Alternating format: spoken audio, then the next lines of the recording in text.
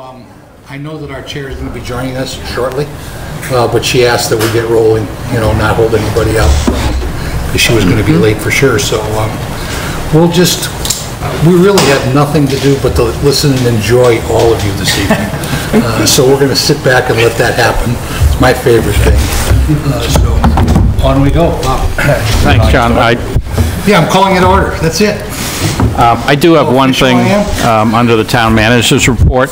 There's been a couple sections of town that have reported inconsistency in U.S. mail delivery. So I did reach out to Congressman Moulton yesterday and got a couple of answers. I'll give out 2 phone numbers tonight. I may have another update tomorrow, and the board is meeting tomorrow night. Community can call either the Woburn Postmaster at 781-937-8600.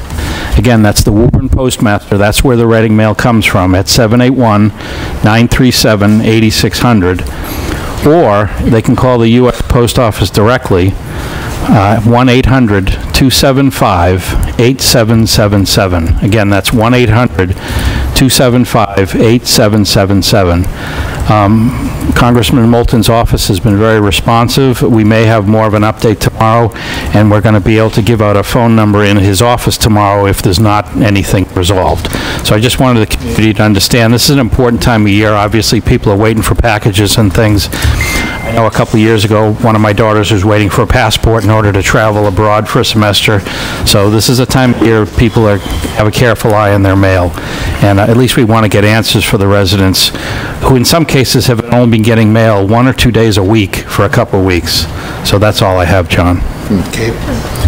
Well, I think that our agenda, as I said, is tied directly to the presentations, and I think Amy's first. All right. This is louder than I thought it was. So thank you very much to the Select Board and to all of you. Gosh, we lost a lot of people, public safety and administrative services. Nobody wants to see us tonight. But the show is much more fun. Great for you. We're the cool crowd. So thank you again. It's always a pleasure to present our budget to the Select Board before it goes to the FinCom. As usual, our annual budget request is based on what the Board of Trustees and I feel that it needs to take to fulfill our mission, vision, core values, and our strategic plan, as well as to meet the legislative and regulatory mandates governing the state. I do include our mission, which is to provide professional services, trusted resources, cultural and educational programs, as well as a welcoming community space where everyone is welcome to grow, collaborate, and participate in respectful discourse, especially that last one. If you're really interested in research, then you're welcome to look at the Mass General Laws and the Code of Mass Regulations, but we are, in order to remain certified, there are a bunch of things that we need to do, which includes the money that we get from the town has to increase by a certain percentage share. We have a minimum number of open hours, as well as a materials budget allocation.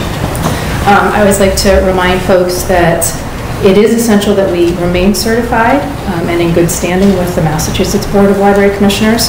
This allows the state allows us to receive direct state aid. We actually got our certification and our first state aid payment last week, which is great. And it also allows us, it makes us eligible for some state and federal grants. And it also allows all of you, all the residents, to use any library in the Commonwealth free of charge. Amy? Yes. Could you do the rapper thing with the microphone so we can hear? No, you can't hear. Am I not talking so we can hear you. So you're not hearing. I'm having it right. So just like cup it. I can do that. Yeah, that's awesome. I don't like microphones. Mic drop. So all that stuff I just said about Andy Friedman, you can do. Well played. Okay, so thank you. Just a quick review of our organizational chart. Thanks to the reorganization approved a year ago by the trustees and implemented, approved and funded through town meeting, our reorganization is complete. We reduced our divisions from 5 divisions to 3 divisions.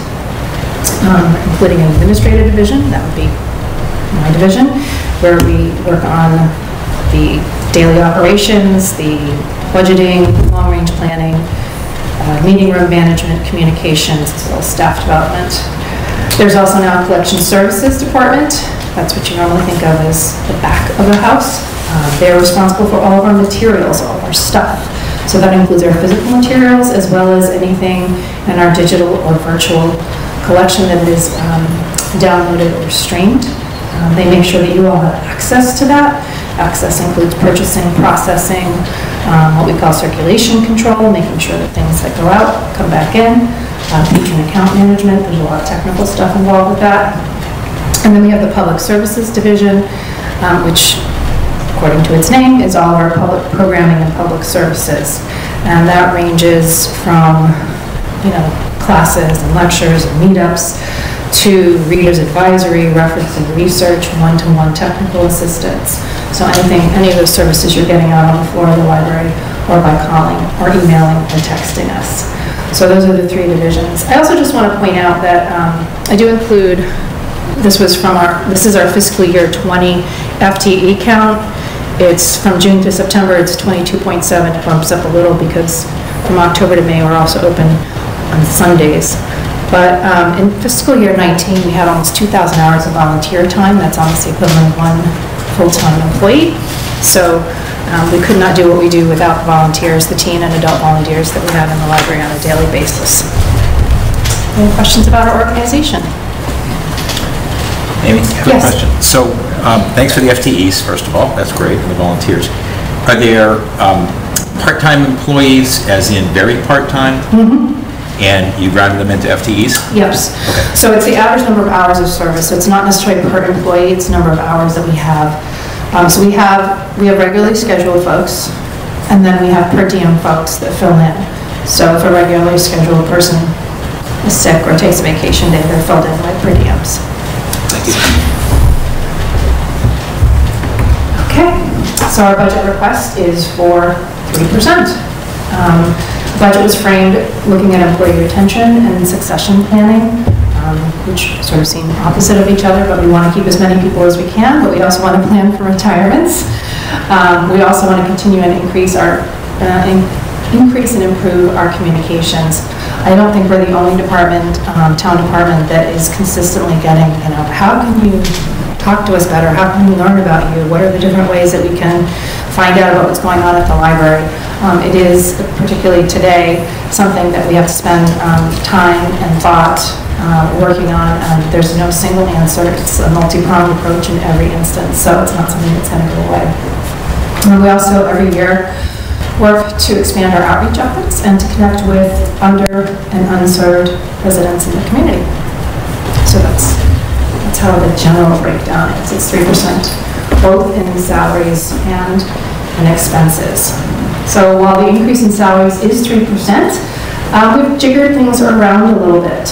You notice there's a little drop in administration and collection services and an increase in public services. This is reflective of where we're continuing to see increases and expansion in our use of the library, so more programs. There's requests for more programs, more story times, more teen programming, more programming for older adults, more public services, more training, more instruction. So we jiggered things around so that it equals 3%, and I was able to squeeze out another about 10 hours of time, which is a net increase for fiscal year 21 of 0.3 FTE. That's 0.3, not 3, just to be clear. So that's just sort of looking at the numbers that we have. The increase across the board, you can look at the expenses. It was meant to net out at 3. Increased our library programming budget. Just smaller growth in some of our contracts. No increase in our technology. We'll start next to that.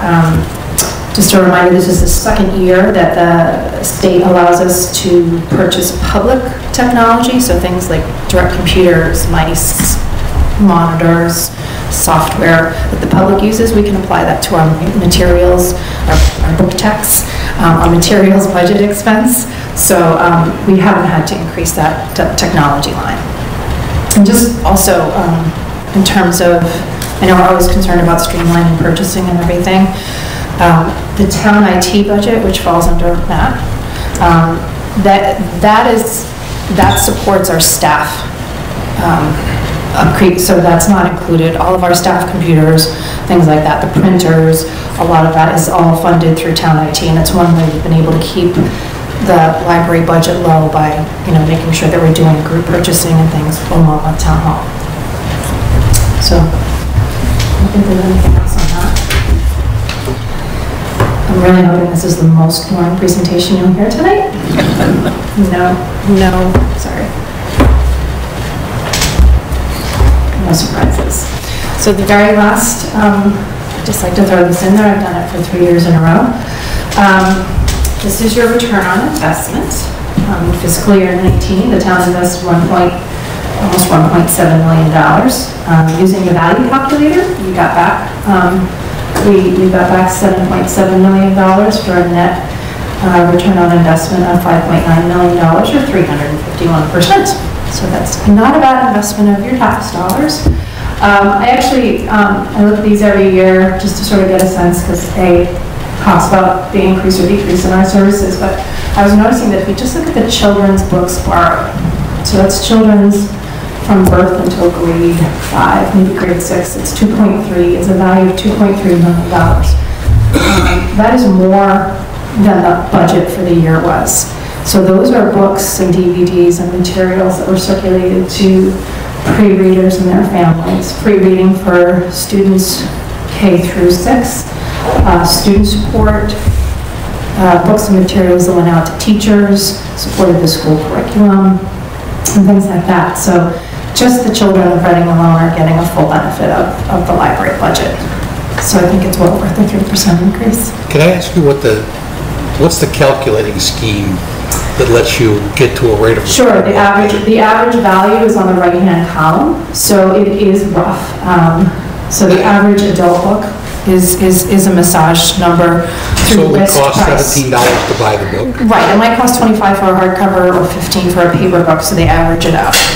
And so then the assumption then is that if everybody was buying that book, correct, that borrowed it, it would cost $1.8 million. Correct. So, I mean... Actually, the children's books borrowed are just books. I was wrong. That's not DVDs. That's not children's DVDs and children's music and children's playaways and things like that. That's just children's picture books. The summer, the MCBA required reading for grade 4 and 5. That's all just books that go out. Well, I guess there's no, I understand the enormous value that inures to the citizens of the town. And I guess this is just the only way you can plug it into something. Yeah. Right. Other than just going, wow, it's cool, we like to go to the library. Right. So you're trying to tie it to an economic value. Yeah.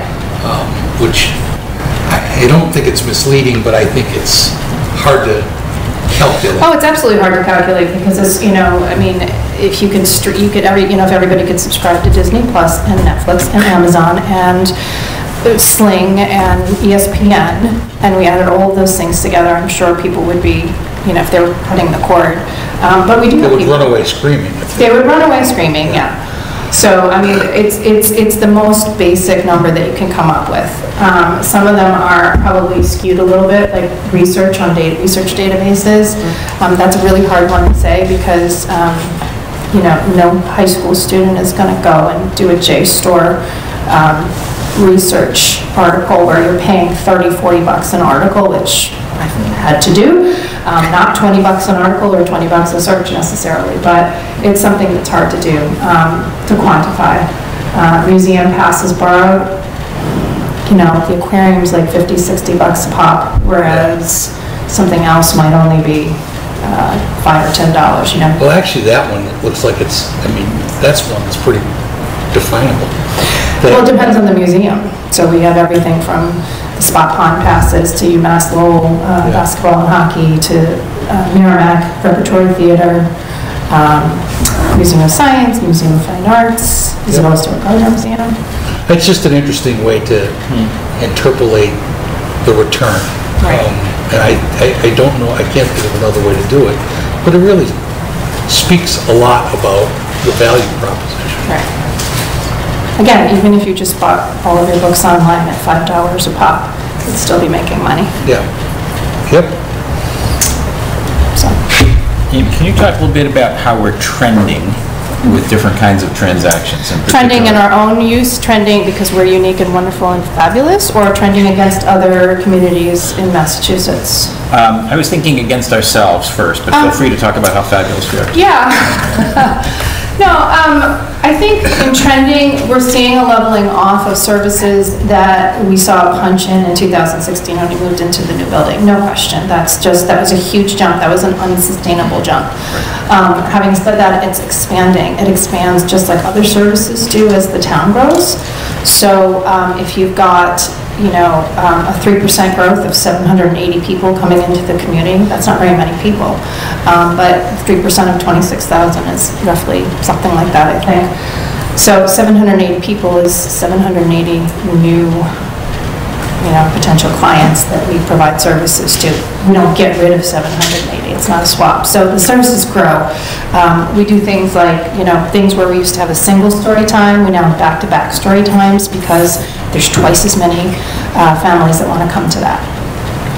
Which just means that our staff are on the floor, preparing the story time, doing the story time, having to manage the desk while they're off at the story time. So. Yep.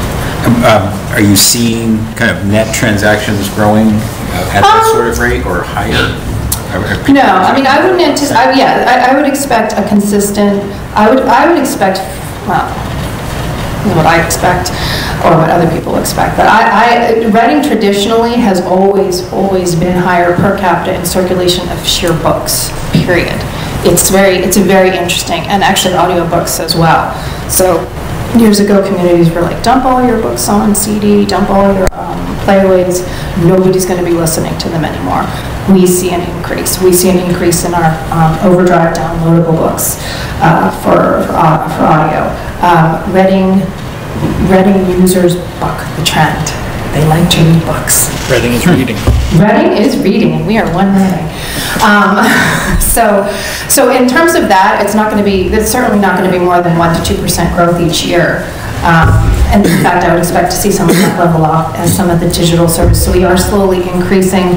As we increase our streaming services, we have Hoopla, we have Canopy. Those have TV shows, music, movies. Canopy has actually a lot more independent movies and documentaries on it. Those right now are limited by use. You can use up to 3 things per whatever. But as that audience grows, we might decrease some of our physical DVD collection or our physical music collection. How do visits look? They're steady, 230,000, I think. Wow. Yeah, it's busy. One other question on that, in terms of room usage. Yep. How utilized are we?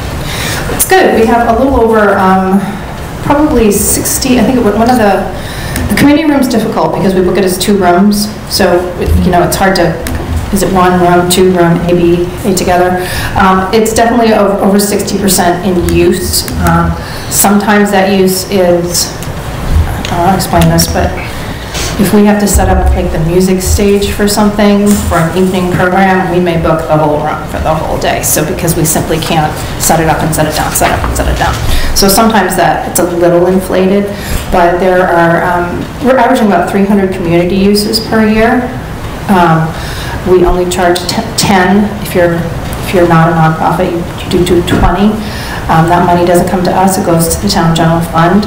And in fiscal year 19, I think it was 2,600, 2,610 that came in revenue for that. It's not that much, but it's a little, and hopefully it goes back into making sure facilities can cover. I will say this, one thing about the meeting rooms is facilities.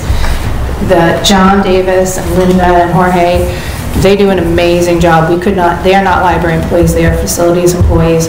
And we're still trying to figure out how we can bill for their time because these folks are here early in the morning setting up all of these chairs, not for us, but for a community group that's paid $10. And if you ask me, not my nice staff, but if you ask me, $10 gets you 4 walls and some air. That's what your room rental is for $10. I wouldn't even give them chairs and a table, but those nice staff provide chairs and a table. But there is, we struggle with sending staff down for technical support, to get the microphone working, to get the screen working. Every time we do that, that's a half an hour away from, something that this person was assigned to. We spend a lot of time, we have great software, but it's not perfect. So we I try to put it in perspective of we don't want to spend 3 hours chasing down $10 because I pay people more than $10, but we do want to get that money. So it's not a free service. It's something we take a fee of $10 and we do the best we can with that. It certainly doesn't cover expenses. No. Even though we would be entitled to do that. Yeah. So I'm curious about, if you go back to the slide before this one. So you got flat 3% in salaries and expenses. And, I sort of see how you get to the salary thing pretty easy. How do you get there? Do you come up with a number and then back it off? I'm just interested in what your process. No, it's magic. I understand It's 100% magic. It's the magic of Excel. No, I start by looking at where we are. So who's using what? So for example, this year I budgeted some overtime because we were with the reorganization. That was something that we were really curious about. Nobody's using that. So I took that out of administration and put all that money into public services because I'm now running over in public services and under in administration. So I'm kind of just redistributing the same amount. And I get that. It's it's a way to retain people that are hard to retain, maybe. Yeah, but it's not about that particular part. It's not about retention. That's about just simply needing a body. Yeah. So it's about another person. It's not about. Yeah, it's the same. It's not a new hire by any stretch of the imagination, but it's moving someone from 20 hours to 23 hours. So I guess what I'm really asking you, and then I'll stop torturing you because what we're spending for what we're getting is a great value proposition. That's very important to me. But so we operate at 2.5%, and then we put 3% in here. And so at a certain, and when you look at the actual cash differential, it's not large. No. It really isn't, and I get that. So I was asking you about how you get to what you did, because if you started with 2.5 and said that's not enough, and then you take that's it up. kind of where we start. Is that what you do? I guess that's what I'm asking. Yeah, that is. And part of it is we start with the COLA. We start with a step in the COLA, and I see where we end up with that. Then I look at, okay, admin's running a little under. Admin's running under, but already this year public services is running over. There's a gap there. Why is that happening? And you talk to your staff, you talk to your division head. Well, we have to keep calling this person in because we need backup coverage because we have now 3 programs running at 3 o'clock in the afternoon. We're impacted by the high school change, actually, believe it or not. So things that we used to start at 2:30, they all start at 3:30 now. Well, and everybody's at 3:30. So now we've got 3-4 staff members running things. We still have 4 public service desks. So we're doing a lot of shuffling and that kind of thing. We have a tremendous number of teenagers in this space. So there is a minimum amount of staffing that we need, and that's a bare minimum number of staff, and that would be for, I'll just say, it would be, I just want to say there's a big difference between minimum staffing and optimal staffing when you have a full building. We're not over capacity, but you will go in that building and you don't necessarily want the minimum capacity when that building is as full as it is. You're not going to get the maximum output if you use the minimum. Well, no, you can't help people. So, and don't misinterpret the question. It's not a pushback in any way. I'm just kind of curious as to how we get we start with 3% was such a round number. Yeah, 3% was a step in a COLA. Yeah. A step in a 1% COLA. And then you look at where that hits, and then you look at, I don't necessarily have to increase overtime by 3%. So we're a step in a COLA.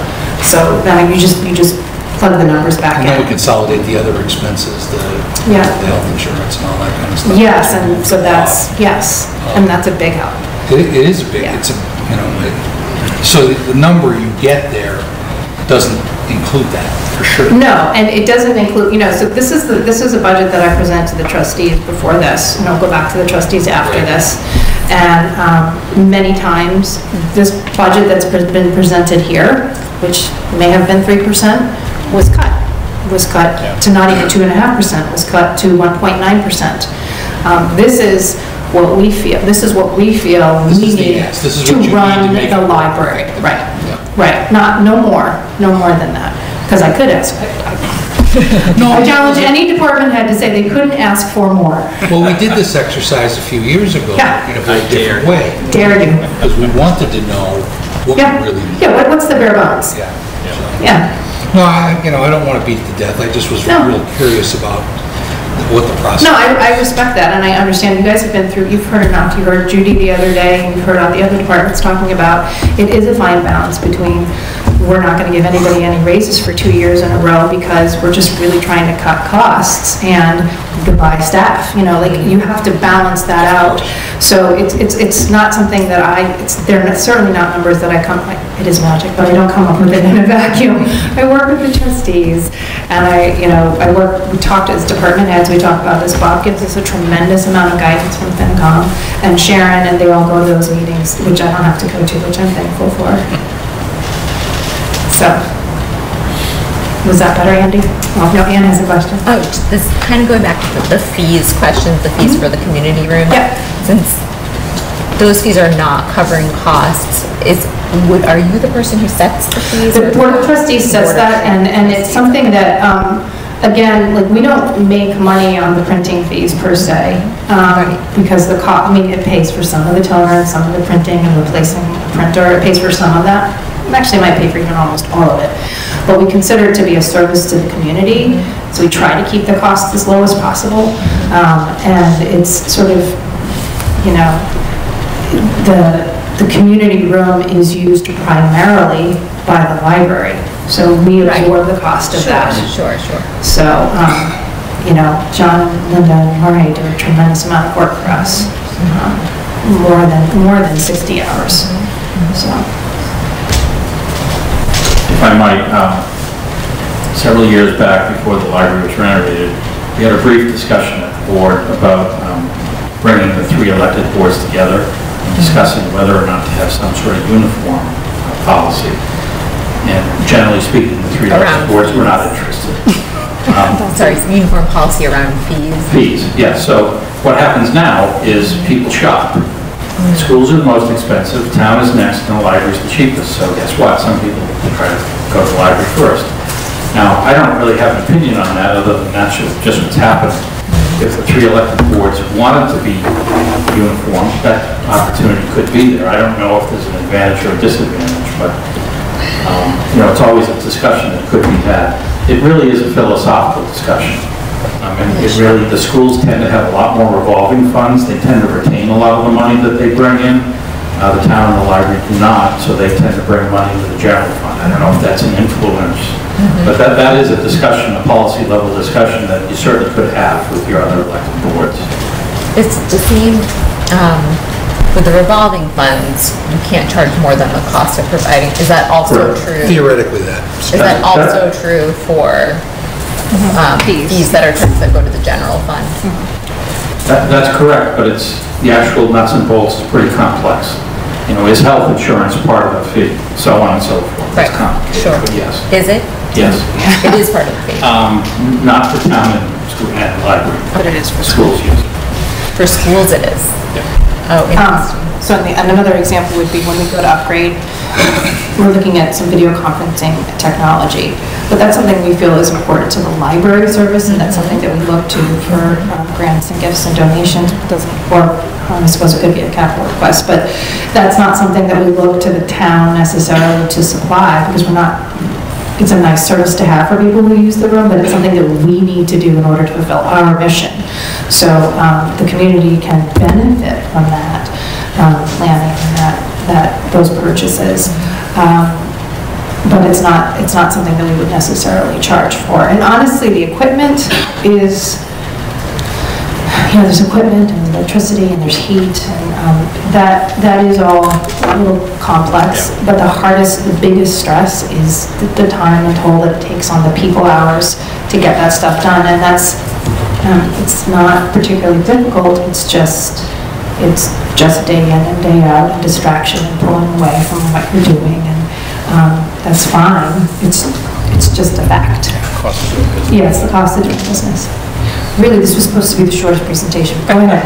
Go ahead. So two things. One is at some point, there's got to be a crossover where you're kind of losing on your core services because you're spending so much time supporting these other things.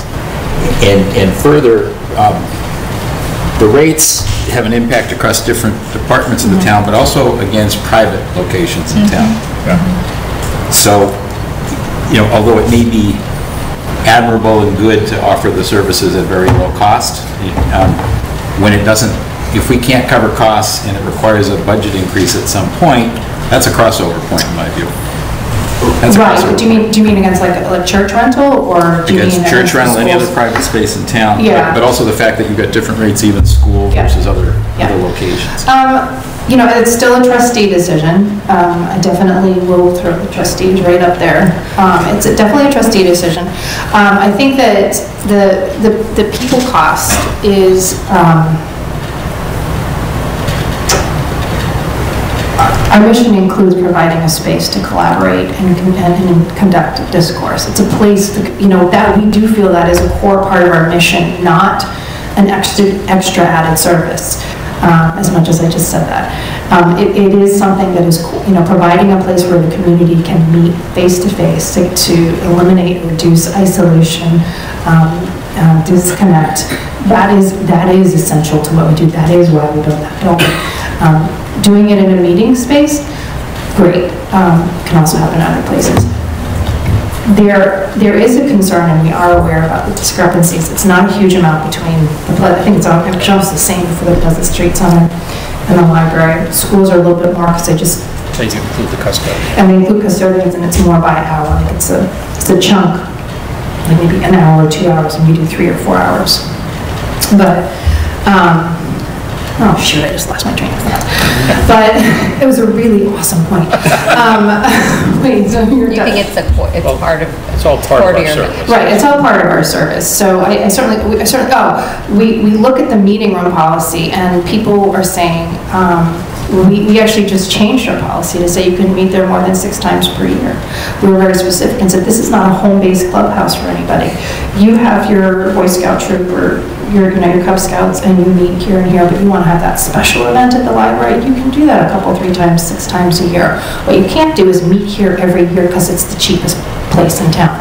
So we recommend the churches, I think Bank North has a place, and REI has a space, and so we do recommend a lot of these places. A lot of the businesses actually will do it for free, or at least as very low cost. So, but yeah, most of the churches have space that you can rent as well.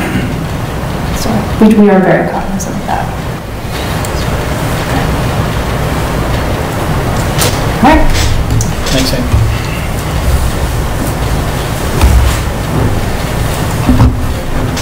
I'm just gonna leave that on.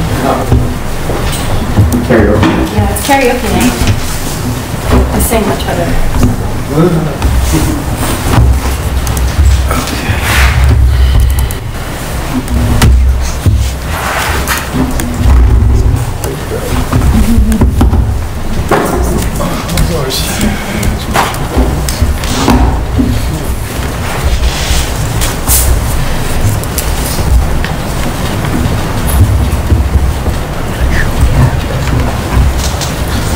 Okay, everybody can hear me with the mic? My name is Matt Pinellas. I'm the Administrative Services Director for the Town of Reading, and before you is the FY21 budget presentation for Administrative Services. Here we have an org chart, which is an overview of the entire department, and we have it divided into 5 divisions. There is the Office of the Town Clerk, Human Resources, Town Manager's Office, Operations, and Technology. In the blue boxes, we have all the staff positions, and in the other boxes, we have all the boards that fall under Administrative Services, which there are quite a bit. So, does anybody have any questions on the way we have it structured? Hey, Matt? Pretty much the same as last year. Yep. Are you the Administrative Services Director? I am. Okay, just making sure. Okay. Did I not introduce myself as that? Sorry, I wasn't on track at that point, sorry. Oh, sorry. Yeah. Yes, I'm the Administrative Services Director. I've been here about 5 years. And the ombudsman. And I also serve as the Town Ombudsman, which is a person that handles a lot of the relationships between the town residents and the town staff. So I thought I'd just give you a little bit of an overview of the department and then probably go into some of the specifics of the budget as it pertains to the divisions. So Administrative Services supports all town departments here in boards with communication services, technology, HR, procurement, document management, insurance, and legal services. And currently we have 17.5 FTEs in the department, which is just about the same as prior years. As I walk through the different divisions, I'll highlight any changes if we have changes. Many of the divisions are level services budgets, so I won't spend too much time at that. The main driver of increases really comes out of the election budget, and I'll get to that, but we have more elections this year, and that's what it's about. So, the Town Manager's Office, no real changes there. That includes the Select Board, Finance Committee, Legal Services, and we're asking for a level services budget. The next division is the Town Clerk's Office. This includes elections, voter registration, census, town meeting, licenses, document storage. Here is where the main increase from my department is coming. We have 3 elections due in 2021, most notably the federal presidential general election coming up next November. So there's increases in all of, most if not all of the election line items to prepare for that. And I know that our town clerk, Laura Jem, had been to the select board at least 2 or 3 times to talk about elections in general, and I think she had highlighted that there were some more elections coming up that would affect the 2021 budget. So it's the main driver there. Yes. Sorry, can I drive you back for a sec? Yes. When you say a level services budget, what does that translate to? In Percent. In percent for the whole department, or? Well, I'm looking at Town Manager's Office, for example. It says level Right. services budget. Yes. What percent is that? Oh, excuse me.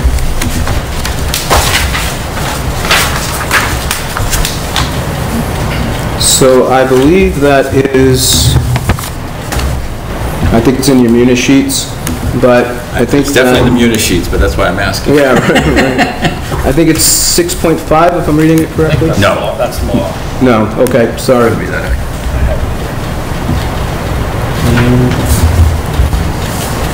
not right here?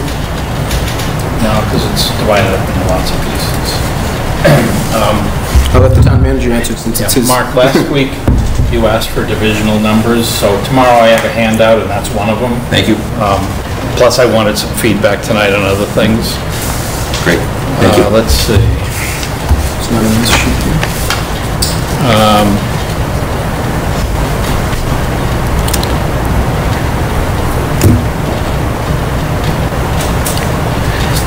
The way Matt presents it, it includes 4 different components, so it looks to be in the budget proper, we list each 4 separately. So it ranges from 3% for my salaries to maybe a 6% legal, so it looks like it's somewhere in between if we add them all up. In the summary I have, I've actually split out every single piece and not just aggregated at the town manager's office. Okay. So I think the legal might have been the highest one because we added in another 10,000 in case we have settlements that we have to fund somehow and never budget for. Sorry, settlements or, Settlements. and that's legal services? We pay small settlements out of the legal budget that don't require town meeting approval. I think they're at 25,000. It's not often. You can see from the track record, it's happened on a couple of occasions, but it seemed like we should budget for it. Sorry. The other thing that may affect legal services is we'll be negotiating with Verizon. Again, we had done Comcast a couple of years ago, and we do need additional legal help for that. So the Verizon contract is up about a year from now. I think it's January of 2021. So they didn't really want to negotiate with us until about this summer, but we may start a little before then. But that'll affect this next budget. We need a separate attorney for that, don't we? Well, last time we actually used an attorney in town council's office. We looked at some outside attorneys and the people that were doing it on a regular basis couldn't fit us in. And Ray actually had an attorney in his office at the time that was developing that area, so we did use that. So. Another question, Ann? I was wondering, with regard to the town clerk's responsibility regarding the census. Obviously, 2020 is the year. Yes. Is there a dedicated part of the budget going towards census outreach? The census is in the budget, and I know Laura has some plans for outreach. I don't know if she had spoke to you about that when she came to see you the last time. But I know that census outreach is important, and she will be working on that as the 2020 census comes up, so, yes. So again, going back to the town clerk's budget, the main increase to the driver there is the 3 elections, including the general election next November, as I said, which will be the presidential election. Operations is the next division. Responsibilities there include procurement, communications, risk management, constituent services. There's also shared staff in that budget, and postage and equipment management. That is a level services budget. If I look at it, I think it's just 2.5% to 3% as normal. But under operations, I bring this chart. I try to bring this slide every year. Is communications, and we've done a lot with communications through the years that I've been here. So this is what we call the 360-degree chart of municipal communication. And as I go, I'll go through them just quickly so people at home can see. But the first box all the way over to the left at the top is Code Red, which is our reverse 911 system. C-Click Fix, which is an app that allows people to communicate directly with town staff. Social media and the website.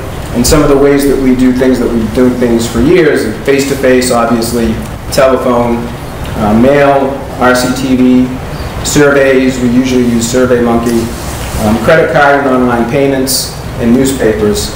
But going back to the newer ways that we communicate, so Code Red, if people can see it, we're up to over 15,000 contacts for Reading for the reverse 911. C-Click Fix, we're over 700 users on C-Click Fix now. Social media, when I told this story before, but when I first started here, there was no social media in Reading. We didn't have a Facebook page, we didn't have Twitter. That's something we started after I came here. Now we have almost 3,000 followers on Facebook.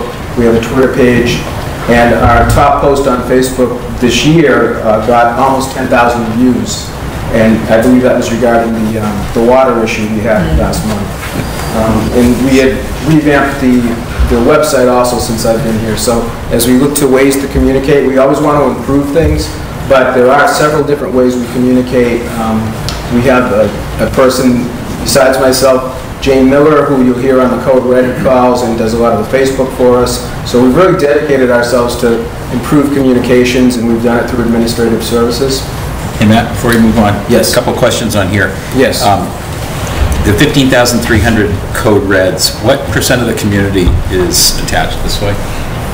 What percent of the community is attached? Yeah, in other words, if you had, how many households do we have in town? 17, 18,000? About 19, 7 or 8,000. 8,000, okay. Yeah. So this is multiple contacts per person, so like cell phone, home phone? Right.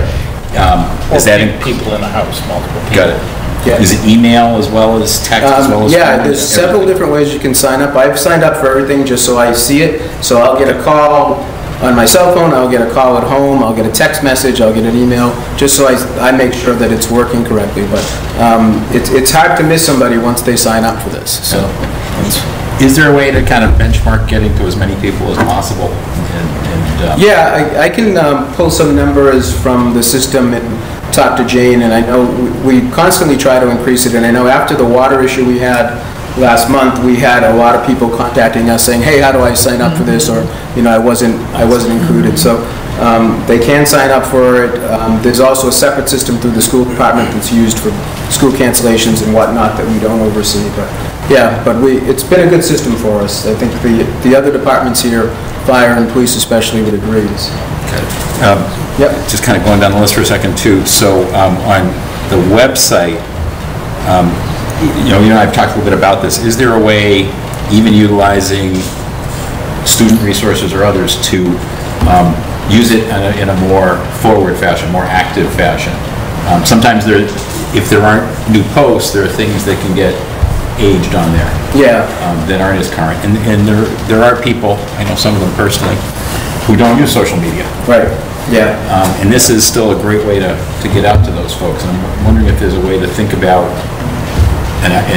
either working with students for a course or otherwise. That's just an example. Yeah.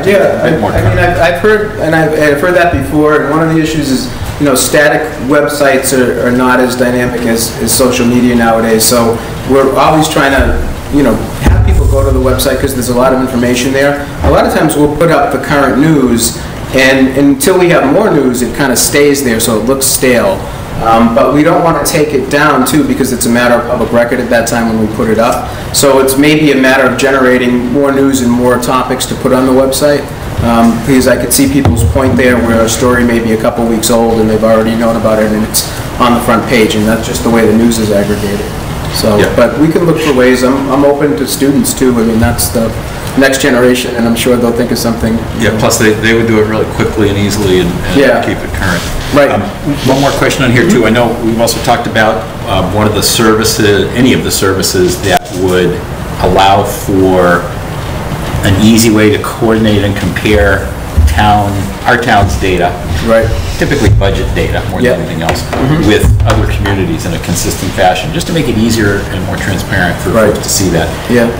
Any thoughts on testing them?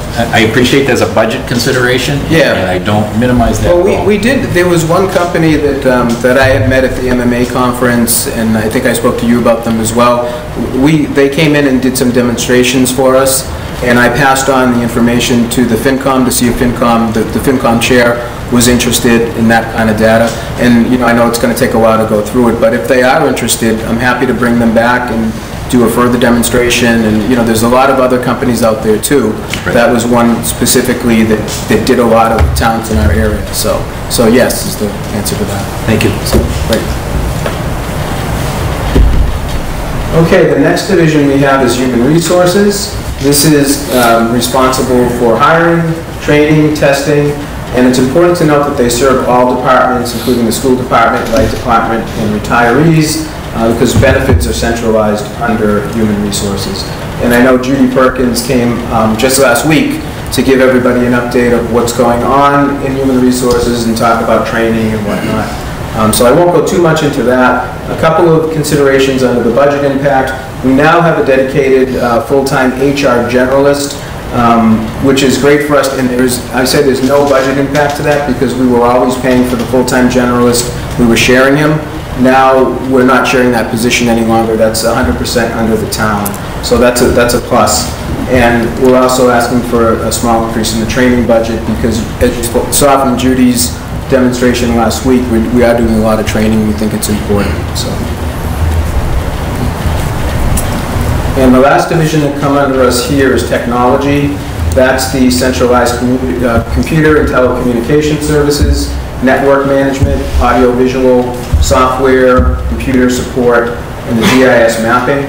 It's a level services budget, but they are asking for some funding to speed up the equipment replacement cycle, just to keep up with the technology and make sure that we have the tools that we need to do technology. I know Amy had talked about how we serve not just the town but the library with technology services, so that's the technology budget.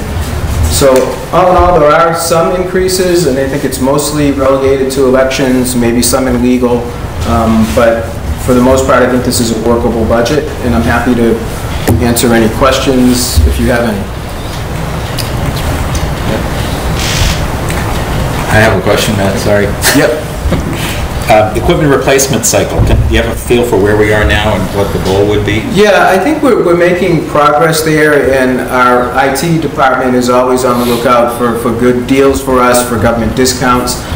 So I think that we're getting there. We're not there 100% yet, and we want to make sure that we have the tools we need to get the job done. So hopefully after this time next year, after this budget, we'll be probably where we need to be and just maintain it until the next round comes where we need to upgrade. But it's hard keeping up with a lot of the changes that go on in that sort of field.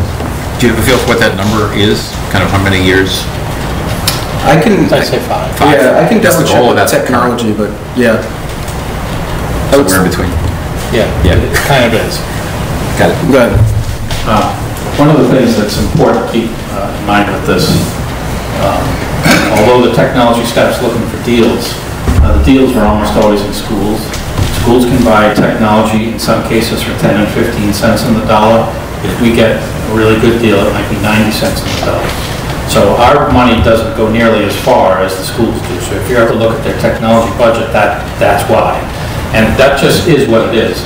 And from a procurement standpoint, even before we had that centralized, we looked into, can the schools buy stuff that is shared? And that's a real dicey area. You know, the library has students, well, it really has to be in the school building all the time. And when they go to replace equipment, the old stuff bought with a deal cannot be recirculated to another department. It has to be traded in or sold. So, you know, the vendors that offer these deals are pretty strict. This is for education, you know, whether it's Apple or whatever it is. So Matt, when you have a level services budget, which is essentially what you're saying, with a couple of minor exceptions, you know, elections, which we heard, you know, several times over, about, you know, where that was going. So that's not really the same amount of money, though. I mean, when you go level services, is there a factor of 2.5? Is there a factor of 3? Is there a factor you're using? Because you don't have any, I'm assuming you put no numbers here because each one of those divisions actually kind of creates its own budget lines, right? Yeah, I mean, they all do, and there are some more numbers within the munis sheets, but we take things out of that again to get the final budget to put that together. But yeah, so we look at, you know, if there were cuts, it would be easy to say that's not level services, you know, we're cutting by a few percent. Increases are a little tough because we expect things to go up a little bit every year. If something is way off the charts, like, you know, because we have elections, that's way up, I don't consider that level services. But the year-to-year increases that we all sort of count on, and the salary increases, you know, we're not asking for any salary increases over and above the 3% that every other department's asking for. I consider that to be level services. So it's a number that is increasing, but yes, you know, at a minimal general number. So yes, yeah. If salaries are accelerating by 3, then 3's the salary, right? Yeah, and that's what I mean. I mean, when you look at the services, it's the same, but you give the cost of living every year or whatnot. So it's sort the of big message here is nothing new. No. And I apologize, John, you weren't here last week, so I didn't mention it to you. FinCom has given us a target of 3.15%, so that's kind of an underlying fundamental philosophical target. But the department heads are asking all of us, this is what we want. And there's about $200,000, maybe a little more than that, in requests above the 3.15% FinCom target, just so you hear those numbers. Well, and I'm sorry that I wasn't here last week to know that, but it'd be interesting to understand how FinCom got to that decision. I mean... Yeah, I can talk to it. Yeah, we'll talk separately and not take up everybody's time. Yep. Yeah.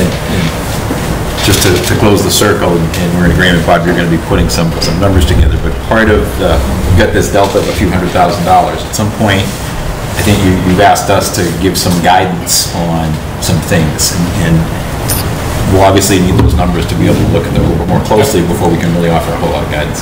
Sure. And Bob, I'm sorry, is what's being presented tonight a couple $100,000 above the 3.15, or in addition to what is being presented, there are a couple of extras that would be nice, that would be... What you're seeing is the over budget. Is the over budget, So okay. if there's anything you're not seeing, I'm not aware of it. Okay, all right, thank you. Bob?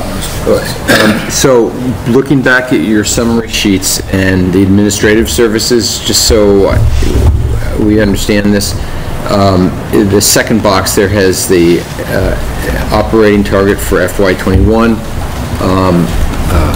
Now it's going to... for FY21, as being, 2.5, for administrative services, 2.5 million plus about a half a million. Right. Those are the targets of a little over 3 million. But in actual fact, what the ask is for 3.2 million. Is that right?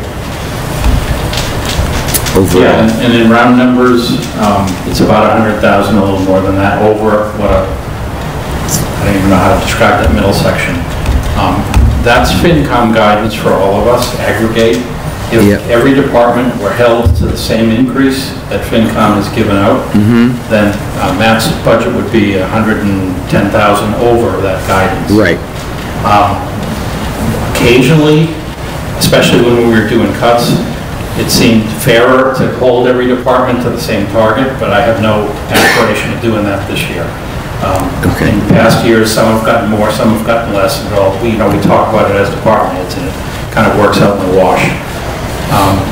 The fact that Matt has $60,000 more or less in extra election costs isn't Matt's fault. Right. So that really, although it's not an accommodated cost, it could be, and I'll treat it that way internally. So he doesn't have to come up with $60,000 of cut somewhere else in order to afford those elections. We'll spread that cost out, if you will. I hope that answers your question. And so, yes, it does. Thank you. And so when in order to prepare some feedback for you on how to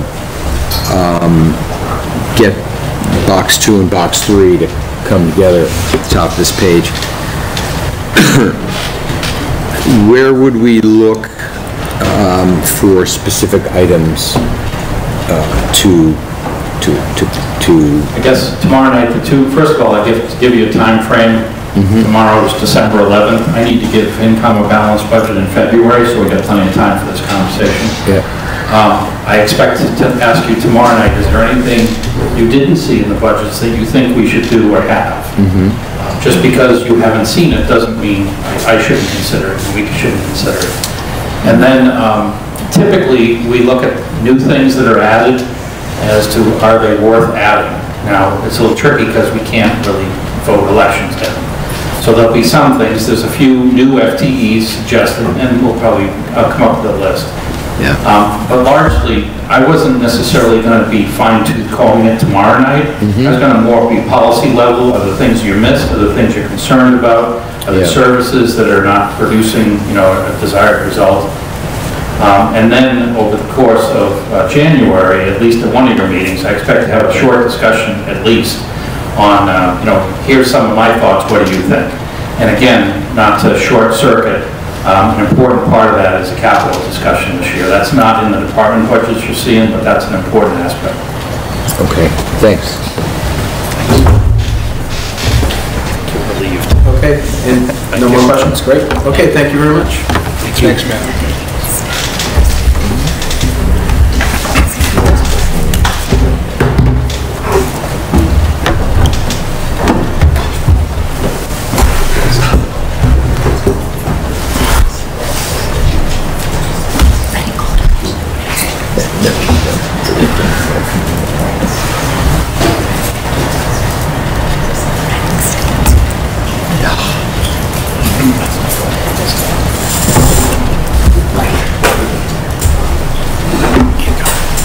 That's a good way, it's a cheerful way to start the budget. Yeah, exactly. Yes. Feels like the Patriots' initial presentation. Thank you for having me today. I'm the fire chief. I wanted to start, just go over a little bit on the FY20 budget.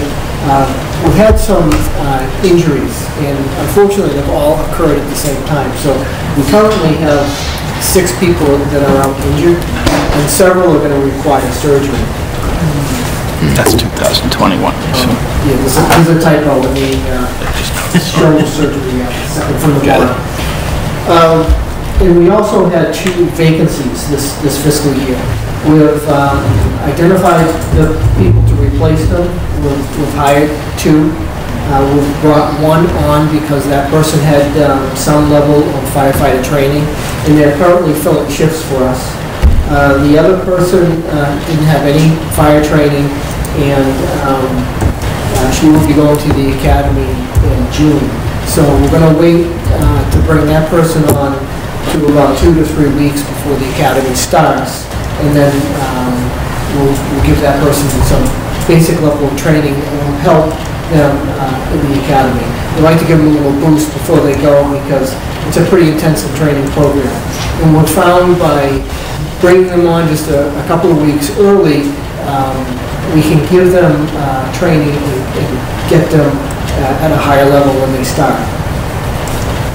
So right now with these injuries all at the same time, I am projecting a deficit for this fiscal year. I just wanted the board to be aware of it now rather than midway through the Which is hours year to date, that's the impact already? Correct, yes, yes. Wow. One of the trends that we've seen when a person gets injured is the physician is requiring physical therapy for several weeks to see if that works. And unfortunately, it hasn't worked, and then they've had to move to the surgery. So it makes it, I mean, everybody wants to avoid the surgery, but it's unfortunate when you kind of see that this is going to go to surgery, that they have to go through the process. And, you know, it's they have to follow the medical advice of their physician. Any questions on that? Yes. Yeah, I mean, I think I understand the reason for this, but I want to make sure that we all do. You're saying that if someone goes into surgery now or in the next couple of months, say December 2019, January 2020 or something like that, it will take them a year or so to return to duty? No, usually the longest surgeries that we see is for a shoulder surgery. That's generally 6 months before they're 100% ready to come back to work. They do come back to work on light duty. We have people that are working light duty, but unfortunately they can't staff a truck. They don't have the strength. Yeah. When they have the operation on the shoulder, they lose so much strength that they just physically can't do the job. We had a firefighter that had a knee surgery, and they're generally back within 8 weeks. So it depends on what it is. Because it says estimate to return to full duty February 1st, 2021, March 1st, 2021. That's a lot longer than 6 months from now. Yeah, is that a typo? Those 2020s? And then there's 2011. Oh, yeah. Well, that was- 2020. yeah. That's a typo. And these are my guesses, because one of the longest shoulder surgery has the longest shoulder injury, had surgery, and I'm projecting for him April 1st, because he's just, I talked to him briefly. Of next year or the following year? Those are all 2020. Those are all next spring. Yeah. So it's all Everything 2020. there is 2020. Yes, I completely messed up. No, that's fine, that's fine. It's all 2020. So I'm projecting them all to come in the spring, come back in the spring. I'm sorry for that. I was rushing through this. That's a relief. That's good news. It's a relief to me too, because it's an awful thing. And unfortunately with the fire academy, it's a 9-month backlog. So when I get a name, we have to wait 9 months for that academy start date. Thanks for bringing up the dates. Yeah, it's crazy. So I just want to start with just a brief overview of the department. So we have 4 major functions, and that's fire prevention, fire suppression, the emergency medical system, and also emergency management.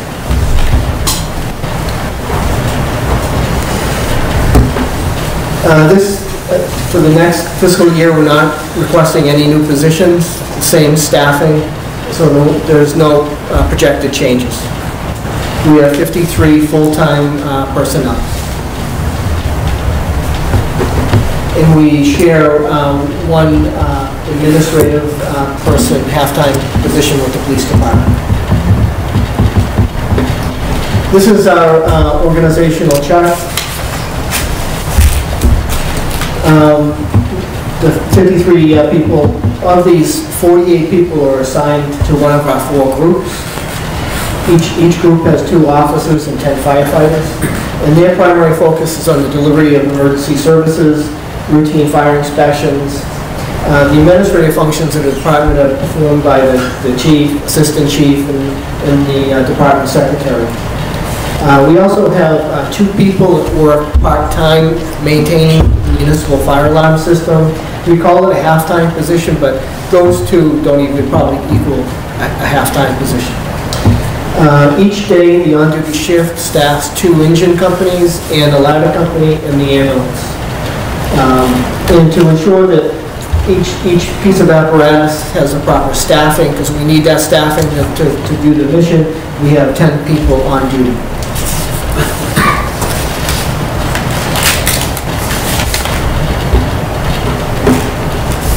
So for this fiscal year, we're requesting $5,293,000 for salaries, and that's up 2.4%.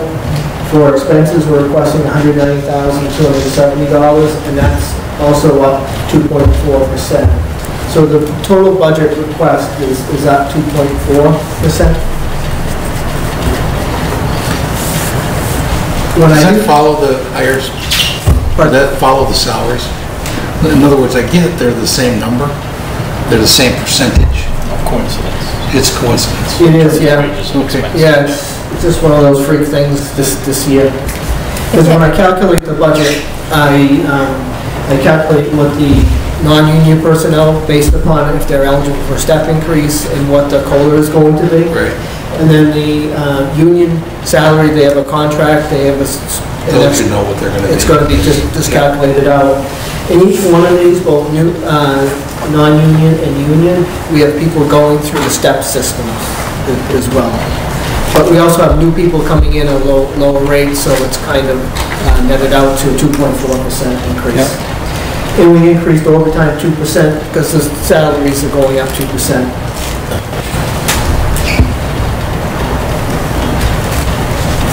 Expenses are level funded with the exception of 2 line items.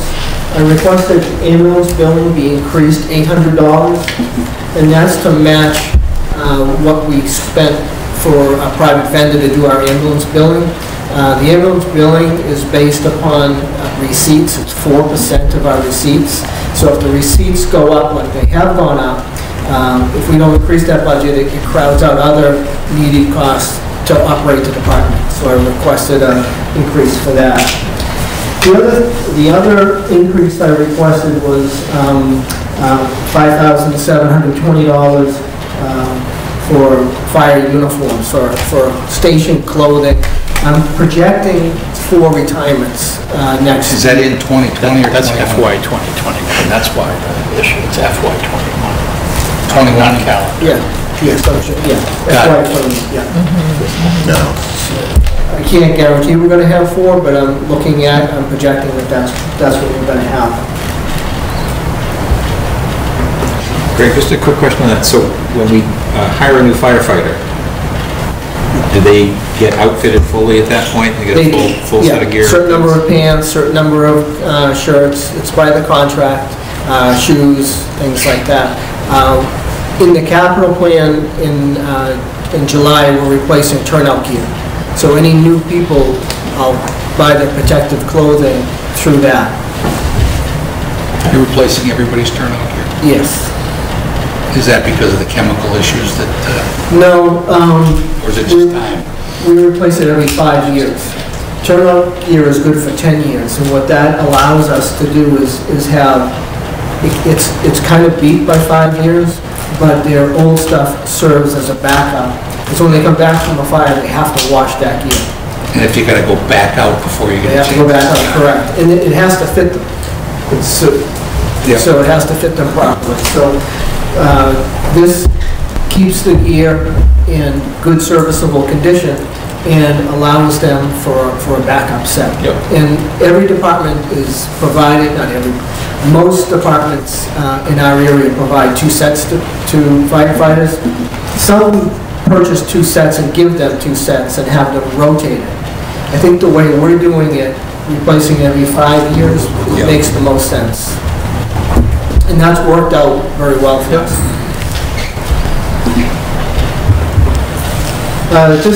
We have some grants in progress. We received a SAFER grant, and that pays a portion of the cost of the salary and benefits for 4 firefighters for a 3-year period. The first 2 years is at 75% of the cost of a firefighter. That includes their health insurance and everything. So, so far, I bill for that every other month. So far, we've received $147,000. So, Greg, excuse me, so is this year 1 of 3? Yes, we started being able to bill for our 4 new firefighters in February. So I've been billing essentially every other month for them. Yeah. So we've brought in $147,000 since February. Thank you for getting this, by the way. Oh, thank you. It's a lot of work. It takes several days of work to do the grant, because you have to compile the statistics, and then you write the grant narratives and things. Chief? Yes. Who provides those grants? Who provides the SAFER grant? The SAFER grant is provided by FEMA from the Department of Homeland Security. So it's a federal grant. It's a federal grant.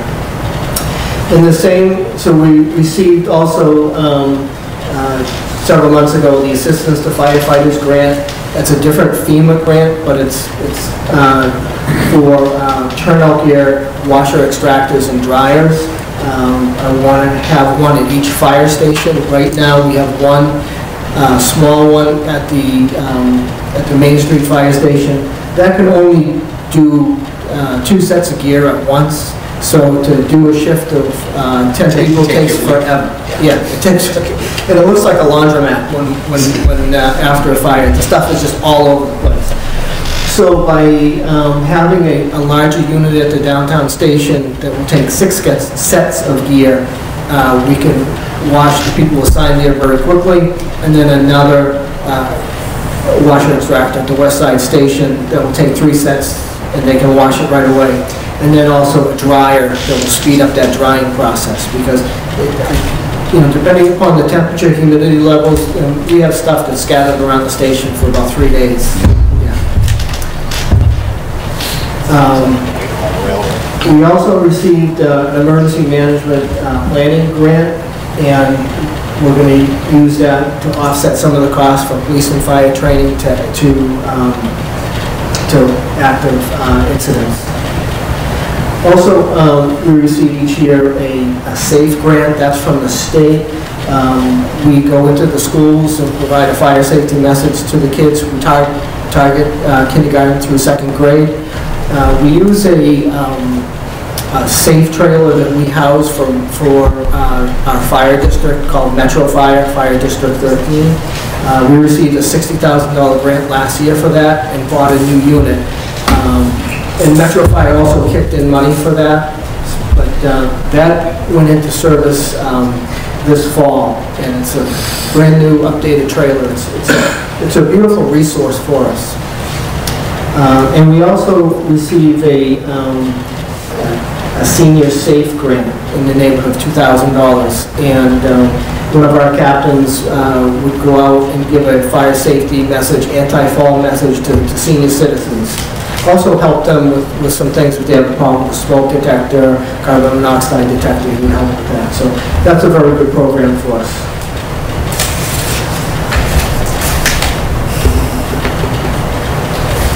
This is a graph of our responses from 2014 through 2019. The 2019 data on your right is only partial data, so we're missing a month. But when I looked at it, we're trending to 2017 data, just a little bit below 2018. But it's still, when you look at it over the long term, it's trending upwards. For EMS, I love to put this slide out. every piece of apparatus up there is an ambulance for the town of Reading. We register all our first-line fire apparatus as Class 5 ambulances. This permits us to carry a full complement of advanced life support equipment, including medications. And this level of service has been provided by anybody in this area, or to this. Nobody provides it on this many trucks that I'm aware of anywhere.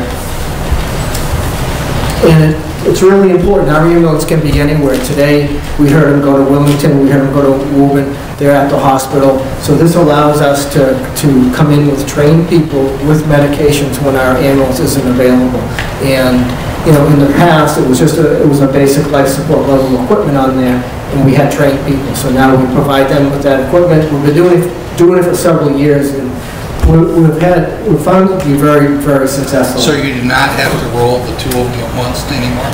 Oh no, we always do for the staffing and just because we have to move patients. We have to carry them out of the house, bring them down the stairs. It's labor intensive. And there's a lot of equipment with ALS that needs to come in. There's a regular bag, a medication bag, a heavy defibrillator, you know, a stair chair needs to go in. A lot of equipment needs to go in to get that patient out. And then a lot of information needs to be gathered as the person's so you always roll two, even? We will always, yeah. And both of them will be fully equipped? Everything's fully equipped. Yeah. And so by putting it on the fire apparatus, it's to provide top-level EMS equipment and supplies on scene when our ambulance isn't. So they can start the treatment while we're waiting for a mutual aid ambulance to come in from our mutual aid partners, North Reading, Wilmington, Woburn, Medfield. So supplies, equipment, and people. And people, yeah, trained people with the tools. Basically, we're giving trained people the tools that they need. Chief, just so that residents understand why this investment is so important, you sort of have a deep bench so that if your ambulance is away, you have trained staff that can start delivering advanced life support as soon as they arrive. Is it too much of a overstatement to say that this setup has saved lives? Oh, it definitely has. Yeah, without a doubt. Yeah, without a doubt it has. It's a great level of service for the community. Yeah, we're very proud of the people for our people for putting this into effect and to really making it work. You know, it's a real system. Yeah. Thank you. On our EMS revenue, we see the trend in the overall trending upwards.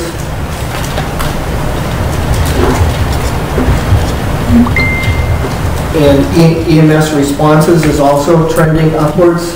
On the far right is calendar year 2019 partial data. When the full numbers are in at the end of the month, I believe that we're going to be at the same levels as 2017 as well. Chief, just a quick question. So that's the second number trending more toward 2017. Are things, it's like a 10% drop, is there? Well, I think what happens is that if you look at a snapshot, when you look at that trend line over a longer period of time, you see it trending upward. But to get there, it's up and down. Bumpy. Yeah, it's a little bumpy. And you know, on our total responses, you can have a major storm where they'll do 60 calls in a 24-hour period. That can skew your calls for one particular year. But when you look at them over time, it's trending upward.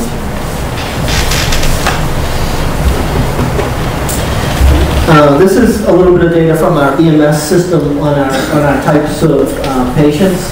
And you can see that traumatic injury, pain, cardiac issues, general weakness, psychiatric emergencies, and respiratory distress are up in the high areas.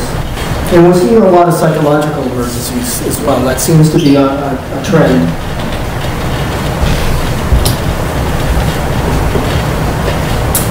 This slide will show the wide range of medications our firefighters are able to give to our patients. It's really quite a mix of medications that we're carrying on the trucks. Chief? Yes. With the high number of psychiatric emergencies, I was just wondering what kind of mental health training is provided to the staff, and if it's adequate, or if you feel like more investment is needed. I think that's something where you just need to continually train with it. Our firefighters have to renew their licenses every 2 years, so we're, as part of that license renewal, we're doing continual con ed, continuing education. So we will bring people to talk about mental health. The last time around, we brought in a person to talk about Alzheimer's and what their different, what it's like for them. You know, what they're, how they're experiencing, how it's impacting their use of their hands, how it impacts their eyesight, and also talked about dementia. So you could kind of understand what that person is dealing with when you're arriving. So we do include that as part of our continuing ed. We had a cardiologist come in this round of training a couple of months ago, and we also have our medical director that comes in several times a year that goes over our cases with us. But it's a pretty robust training program that we have, and they hit different categories, but this is something that we do train on. Thank you. But it's never a one and done. Of course. Yeah.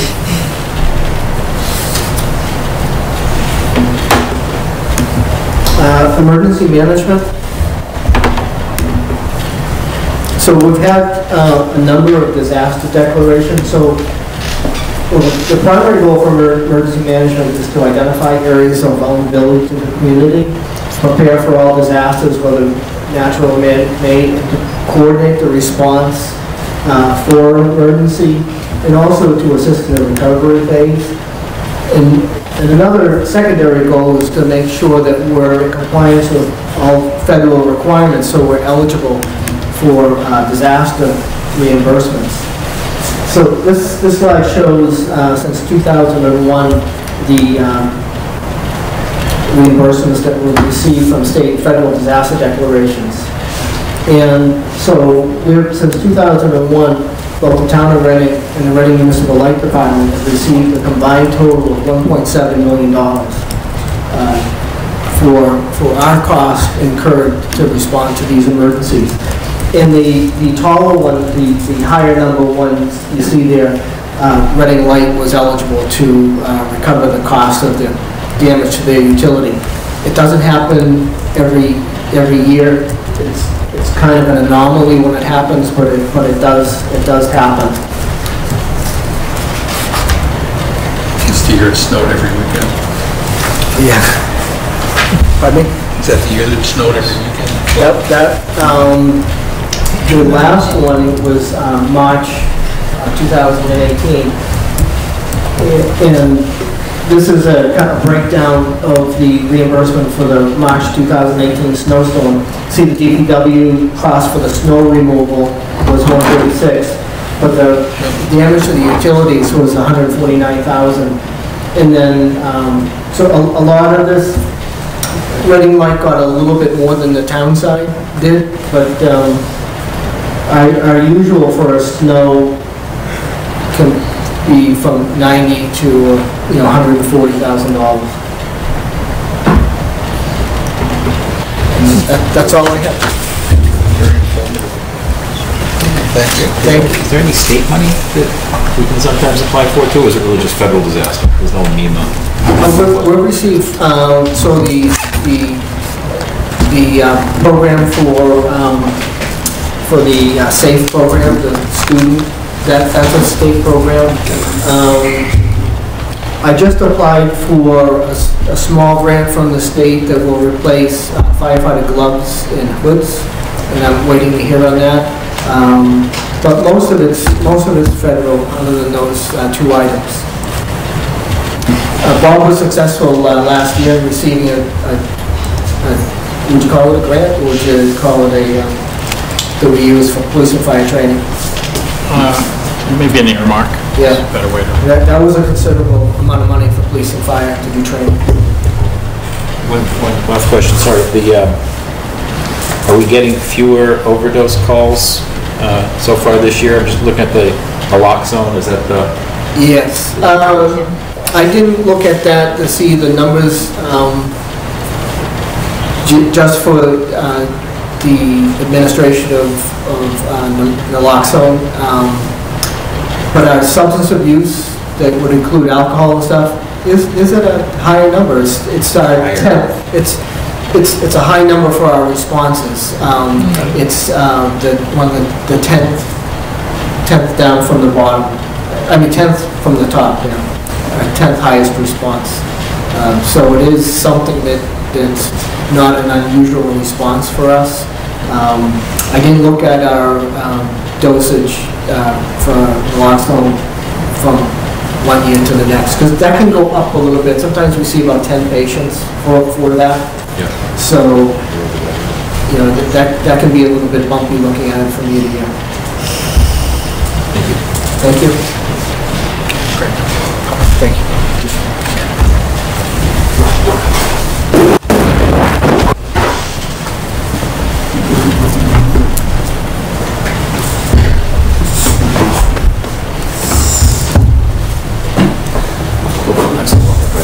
Sure, why not? You don't want me to do it.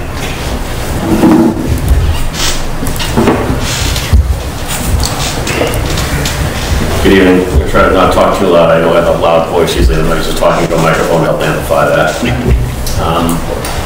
you for having us here. As we talk about tonight, for the police department budget, we have three. We have the police department, we have dispatch, and the office that used to be formerly known as our CASA will be coming on board with us.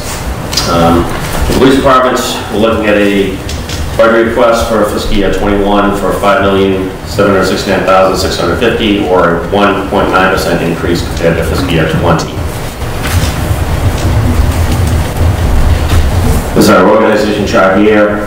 Very simple. We have the chief of police, deputy chief, and then from there we have 4 divisions broken up by support services division commander, a criminal division commander, the night shift and day shift division commanders for patrol.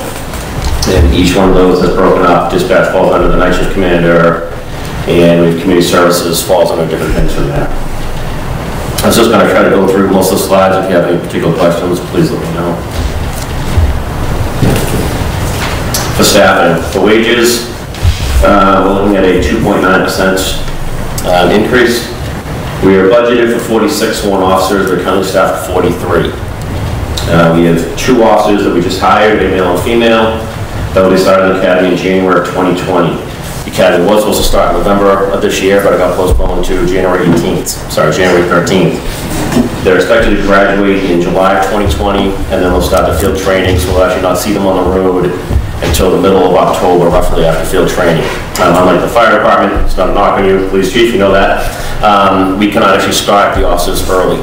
They have to become a police officer, they have to be certified through the academy, so we actually don't even have an option of starting them earlier to help out with anything. So, like I said, we did hire 2 of the officers, male and female, will be starting with us in January, and hopefully they'll be coming on the road around October of 2020. 3 additional officers are not currently active with the force. One is expected to return from deployment overseas in February of 2020. Another is expected to return in November of 2020, and we have no anticipated date on the 3rd officer. Dave, before you jump over, when you hire 2 people like you just did, do they stay at their old jobs till they go to the academy? Is that the way that works? Yes. And then do they go on our payroll once they go to the academy? So the day they start the academy, they'll come on our payroll. Got it. Yes. Okay. So we're paying for them and getting through field training for a good 9 months before they actually count towards the staffing level. Got it. So dispatch is currently at full staffing, with 2 dispatchers that are finishing up their training soon, and they'll be going to their regular groups.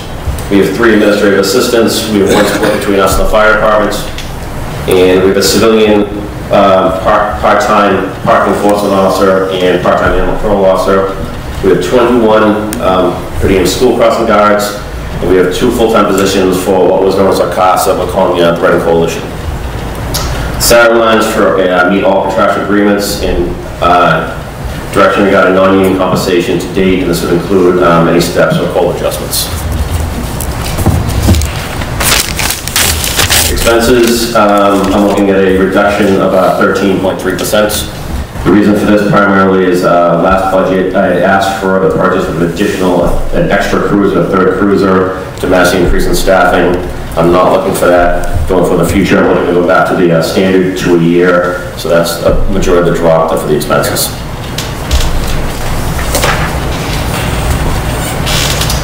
The biggest thing I've been focusing on the past year has been community outreach. I'm a firm believer in this day and age that police work with under fire as much as it is, that we need to get out there, we need to market ourselves basically like a business. And our customer service, what we market is, we're service is community service. And we need to market ourselves and get out there and do a lot more community outreach than we've ever done before. So, for those of you who follow us on Facebook and social media, we currently have over 5,000 followers on Facebook, and this year we added Instagram in.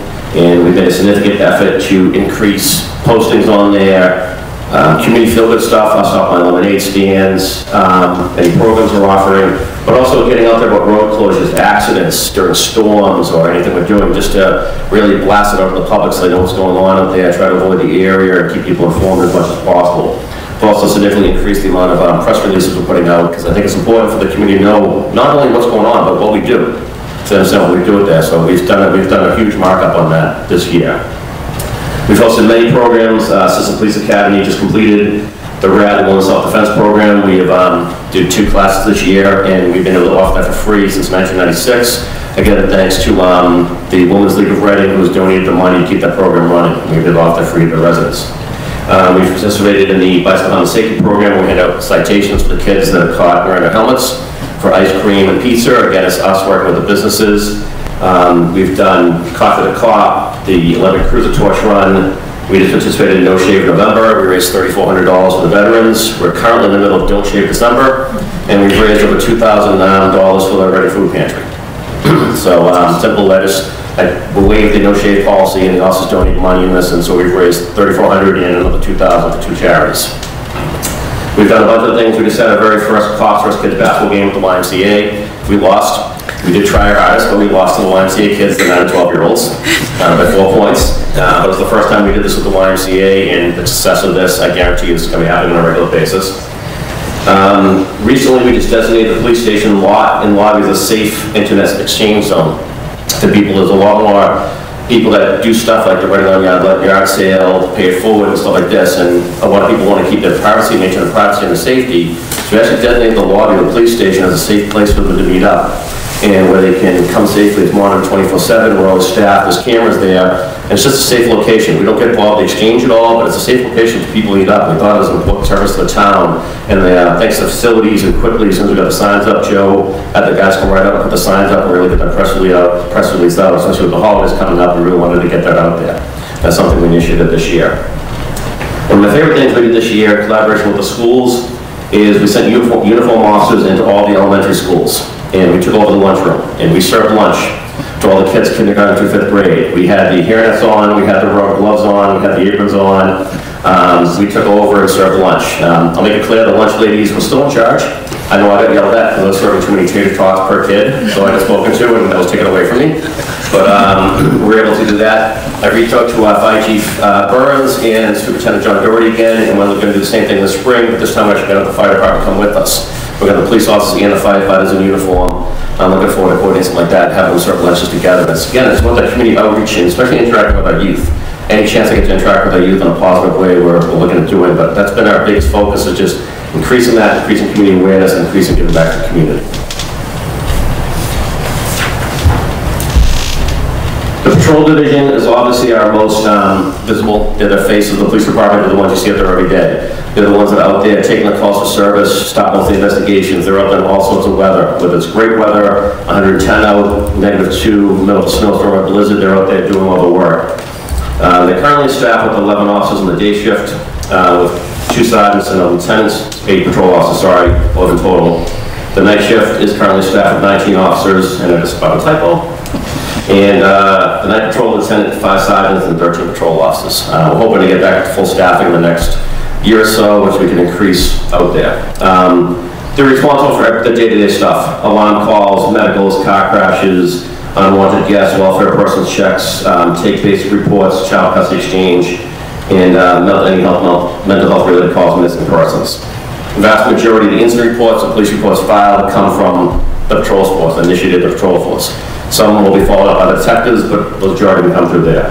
And there's a variety of reports that they service.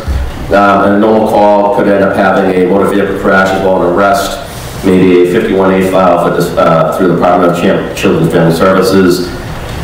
The depth of police reports, what we have to do for information in them now has significantly increased over the past 25 years that I've been here. So officers off the street for a lot longer now to document the report, because if it's not the report, it didn't happen. It's report writing is emphasized. We send officers to classes on report writing skills. We meet with the DA's office to go over like what's in the report, what's missing, and there's a lot more of that in there. So it's taking more and more time for the officers off the road to do the reports.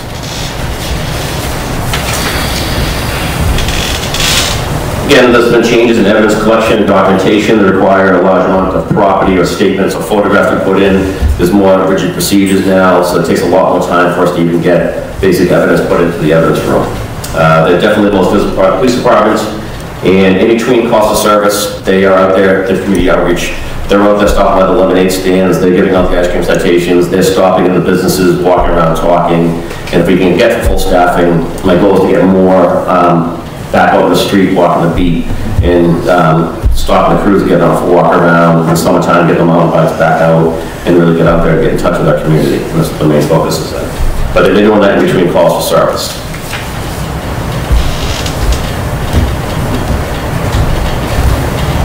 Now the biggest, so the stats I go through, I just want to point out one thing. You are going to see a drop off in the amount of traffic stops we made where we issued motor vehicle citations and warnings.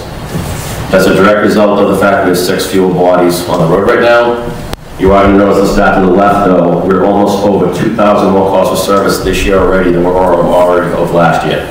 So calls for service have gone up already by almost 2,000 with 6 less bodies, so we can't focus as much as we wanted to on traffic enforcement neighborhoods. We're trying to get as much as we can, but constantly hear the officers call out that they're on location, do traffic enforcement, and they're getting pulled away to go for a call for service. So that's probably the 2 big stats you'll notice. Sam. What do you think is driving that increase in calls for service? Is there a trend you're seeing? The increase in residents, a lot of it is to do with maybe construction complaints, parking complaints in the different areas. Just the traffic going through Reading, there's been an increased call of motor vehicle complaints, parking complaints. Okay. Suspicious persons actually is down, which is a little interesting. I'll show that another stat. Suspicious motor vehicle calls is down, but the general calls for service are just significantly up there, going to more and more. A variety of calls as opposed to one particular area. When we look at the stats, I really can't put my thumb on one area. You're getting a lot of calls about parking? In the downtown area, yes, we've dealt with a lot of that lately, and we're trying to deal with that more. And but just the variety of calls in general, fraud particularly, you'll see that fraud and ID theft is on a steady, scary rise. And that takes up a lot of time for us to investigate as well. You know, it's interesting. I did my my monthly senior hours today, and that was the topic. I had, you know, I probably had 10 people talk to me over an hour and a half, and 7 or 8 of them were just, you know, they were a little freaked out about the amount of calls they're getting. Yeah. There's a lot of pressure that especially goes to our seniors around that. So. And that's one of the things we worked on with our community service officer, also Shaughnessy. She does have lunch with the seniors on a regular basis. Right. Work with DA Mary Ryan's office, the sheriff's office, and you're giving classes out about not giving information out and talking to the seniors, let them know. But yes, we are seeing a dramatic increase. Well, they all commented on the fact that they do see your people and they've been responded to very well. So it wasn't like a complaining thing. It was like a more of an alarm thing that they just can't believe how many people are trying to get in their pocket. You know, it's stunning. Yeah, we're seeing it, and I think, unfortunately, we're going to see it more and more. As Christmas comes up, the more people buying online, we're going to see even more of an increase with this month. So incident reports, these are police reports that are filed. We usually see an uptake in December with package thefts, bad weather coming in, identity theft. So these numbers will rise, and we're predicted to be right around where we've been for the past couple of years with the amount of police reports that we've done. Chief, excuse me, just for a second, go back just to the last topic.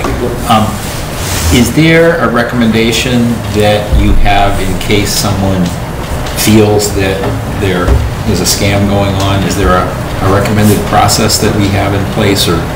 We always ask them to call us. Yep. We'll come to them, or if they come to the station, we have a conversation with them about what was given out, who they talked to. And if we think private information was given out, then we actually have packets that we handed them about notifying the credit agencies, notifying the banks, the credit cards and stuff. If they haven't given anything out, we try to assure them that it's okay, they didn't give it out, they did the right thing, and give them the information anyway. But so it depends on the need, the seriousness. We've actually helped state, we've also stayed and helped make phone calls to the credit card agencies to help people to get sooner. And it's again, it's a service we feel it's a must provide. We try to do as much as we can to help people, but the recommendation is, please, if you think you're a victim of a scam, if you don't know, call us, and then we'll, because sometimes if we find out about a scam going on, we have put it on social media, we've talked to the other police agencies, and let people know what's going on out there. It's a great way for us to, again, let the public know.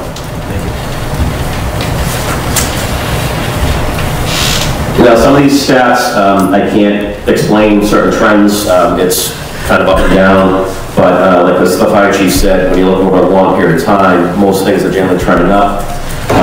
Arrests are down slightly, criminal complaint applications down slightly. We had a busy year last year, certain things, but you have seen a significant decrease in motor vehicle crashes investigated.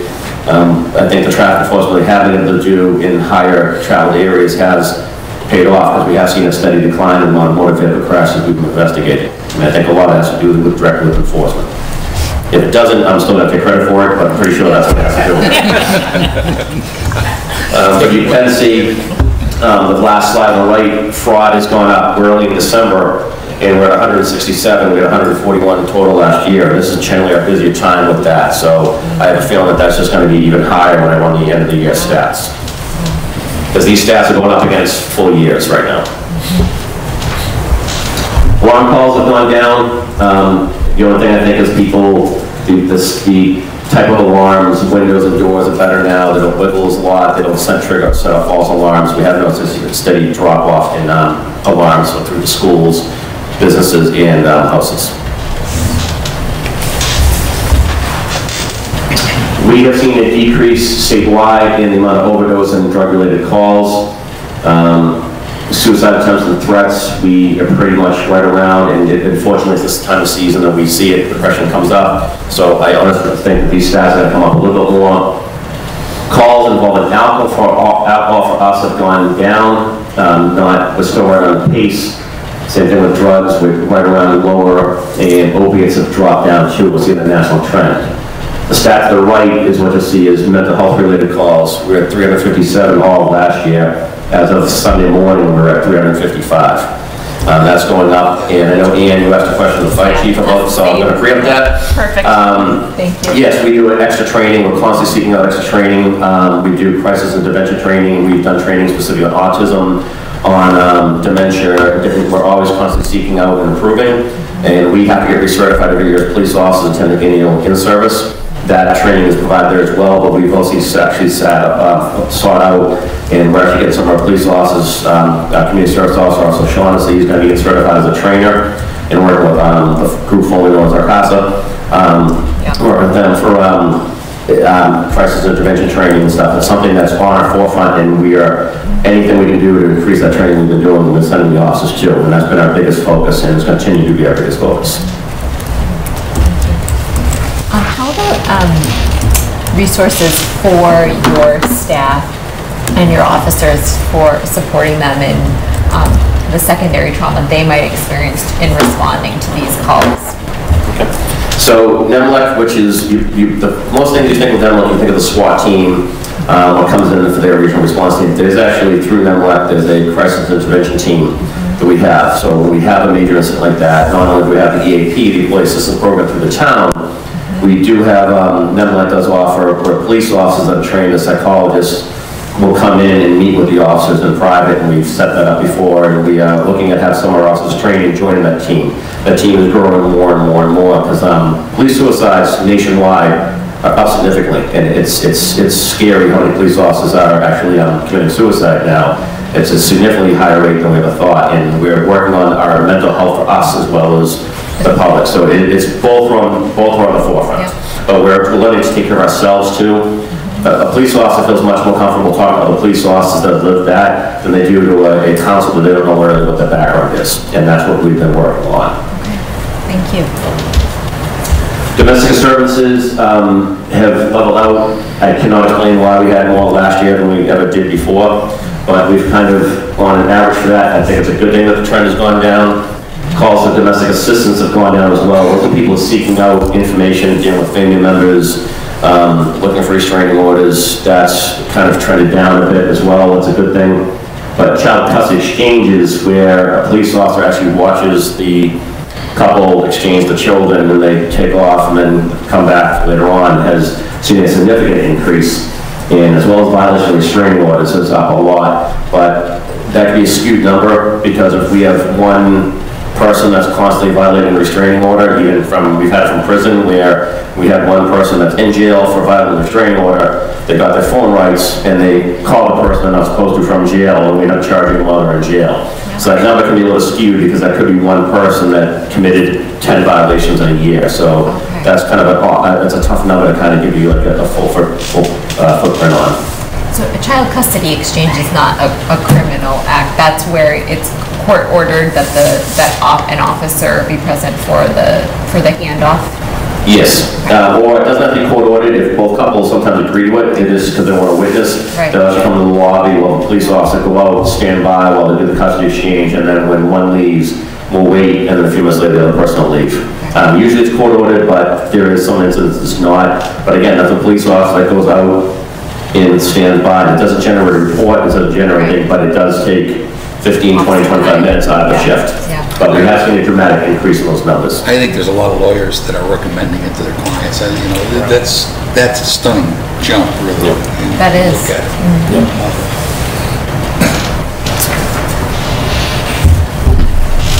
it. In unwanted guests, again, those are calls that we respond to. It's not anything proactive. Those are down. Threats are a little bit on average. Harassment phone calls have gone down, and suspicious persons, suspicious motor vehicles. I can't tell you why they've gone down, but the level of calls we've got for those have decreased.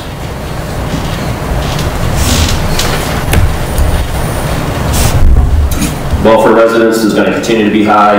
Generally, family member wants us to check on somebody they haven't talked to in a while. With an aging population in Reading, I don't think that's going to decrease by any means, but that's a police officer, generally an engine, and a ambulance going, because we don't know what we have. Is the person is it a medical? Is it simple they weren't there, or is could a potential crime happen? We don't know. So we actually send three things there until we determine what is actually going on, and then from there we make a determination what we can and can't release. But that's actually tying up a fire truck, an ambulance, and a police car during that. On a welfare check? Yes, depending on what the call is, because we'd rather go with the fire department. If it is a medical, we'd rather have them right there. But yeah, generally it's for the most part, unless we think it's something domestic related, then we'll send 2 or 3 cruises and we'll have the fire department stage down the street. I was gonna say, we never enter a house without you. Yep. And sometimes we have to force entry, because the elderly person could be down on the floor. When we do come across them, we're down on the floor for hours a day, so, just call knocking on the door. And unfortunately, if we get there and it's too late and the person has expired, it's a sudden death, we then take over its investigation and make sure it's not potentially a crime scene, and make sure it wasn't natural causes, so that can tie up people for a detective. It makes sense, but you don't think about it that way, you know. I mean, you don't think about how mobilized you have to be around that kind of request. In missing persons for adults, we're average where we were last year, we're right around the normal. That can be generally the adults. We're generally dealing with somebody from dementia who has or Alzheimer's and they trail off. That can take a significant amount of resources to find that person, but that's why we've worked hard with the media blitzes, working with the media, getting photographs out, getting information out. And juveniles, same thing, depending on what the circumstances are around that. But last year, I know we had 17, that could have been the same youth that left home 5 different times. So that again, that could be kind of a skewed number. Yeah. Briefly, the Detectives Division is staffed with 8 officers, the Lieutenant Detective, 5 detectives, and 2 school resource officers now. We do have the 2 SROs fully dedicated to schools. One is stationed at the high school, and the other one is stationed out of Parker. And then from there, one's primarily Officer Lewis stays at the high school, and Officer Batcher splits up the elementary schools, but they're a great tandem effort. They work very hard together. And we have the 2 civilians comprised of the Red Coalition, formerly our CASA, do form the Detective Division. That's not different. That's always what happened because of our investigation, because the school resource officers and working with the schools, and the coalition working with the schools. It just made more sense to house them under there. Detectives Division reviews all reports, conducts investigations on numerous types of crimes. They follow up on fraud cases, cyber crimes, deaths, overdoses, child enticement, and we have 1 detective assigned to the prosecutor's role that handles all court materials, including processing motor vehicle citations, that kind of stuff, and they do a variety of tasks. We have 2 detectives that do the evidence control officers. They're responsible for the evidence room. The evidence room is locked down hard. There's very limited access to the evidence, regular audits that are performed on the evidence room. Part of that is accreditation, where we re-accredited it again, and part of that was going through a full process of the evidence room, but we actually severely limit. I don't have access to the evidence room. There's no need for me to have access to it, so I don't have access to it. It's limited to a certain amount of people, but audits are done by independent people to come in and review it to make sure we're in compliance. We're very strict on those kind of procedures. We do participate in community-based justice programs, working with the DA's office and schools, the diversion programs, and our SROs are part of the Regional School Threat Assessment and Response Team that's known as STARS.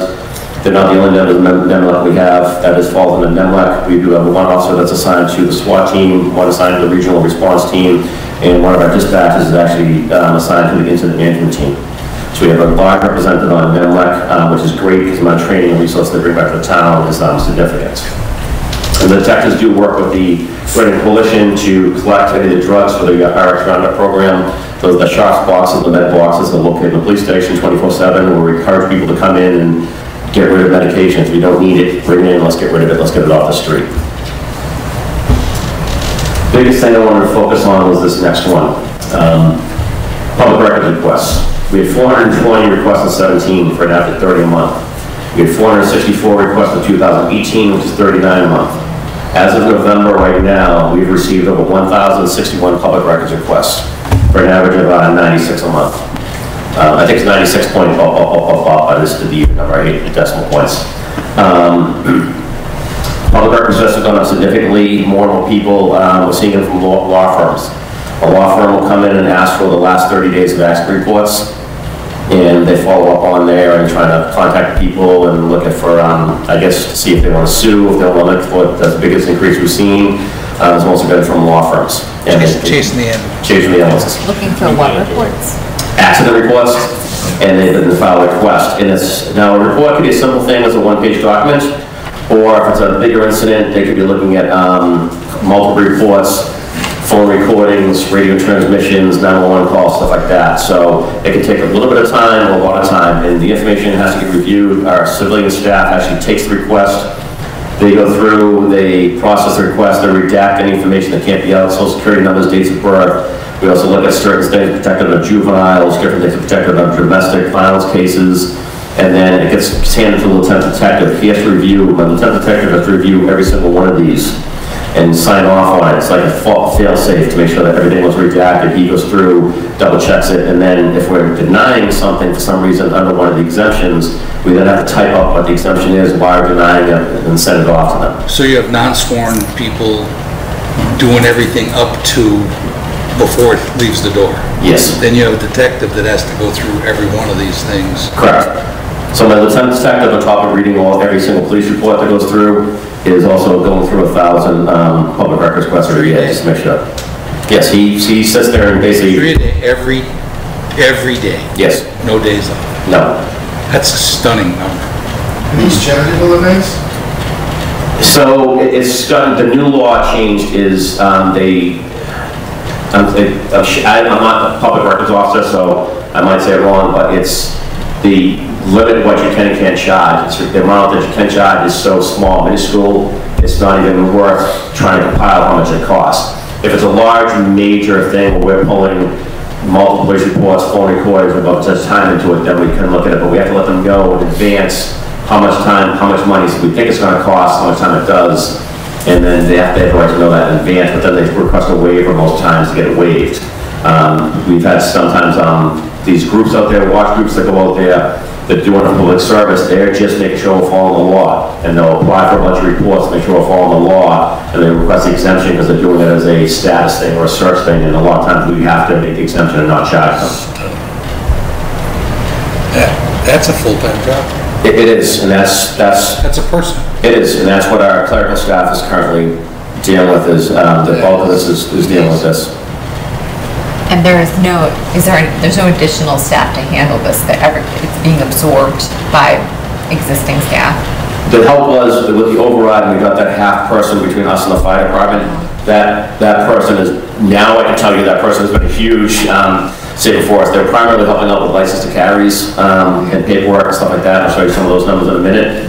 That's kind of what they're primarily going after, but now their biggest focus has been on the license to public records request, but my other admin person, there's been so many that now I have 2 people kind of doing the job, but my poor lieutenant detective still gets Year over year, though, they've tripled. Yes. Right, right. That's scary. Which tells you that's a trend. Yes. Yep. That's going to get worse. I think it's going to continue up. I see no reason why it's going to go down. I really don't. Is this controlled at the state level? Are they the ones that say, here's what you can charge for and here's what you can't? Or? Yes, it's all regulated through what you can and can't do. Yep. Guess who makes those laws? Lawyers. Just saying. You can say that, yeah. And we also have to do this with an amended 10-day period. If it's going to be outside a 10-day period, we have to ask for an exemption through the person explaining why we're looking for the exemption. And then we also have to notify the state why we're looking for the exemption as well. Wrong business again. So the Texas Division, the amount of investigations has opened up.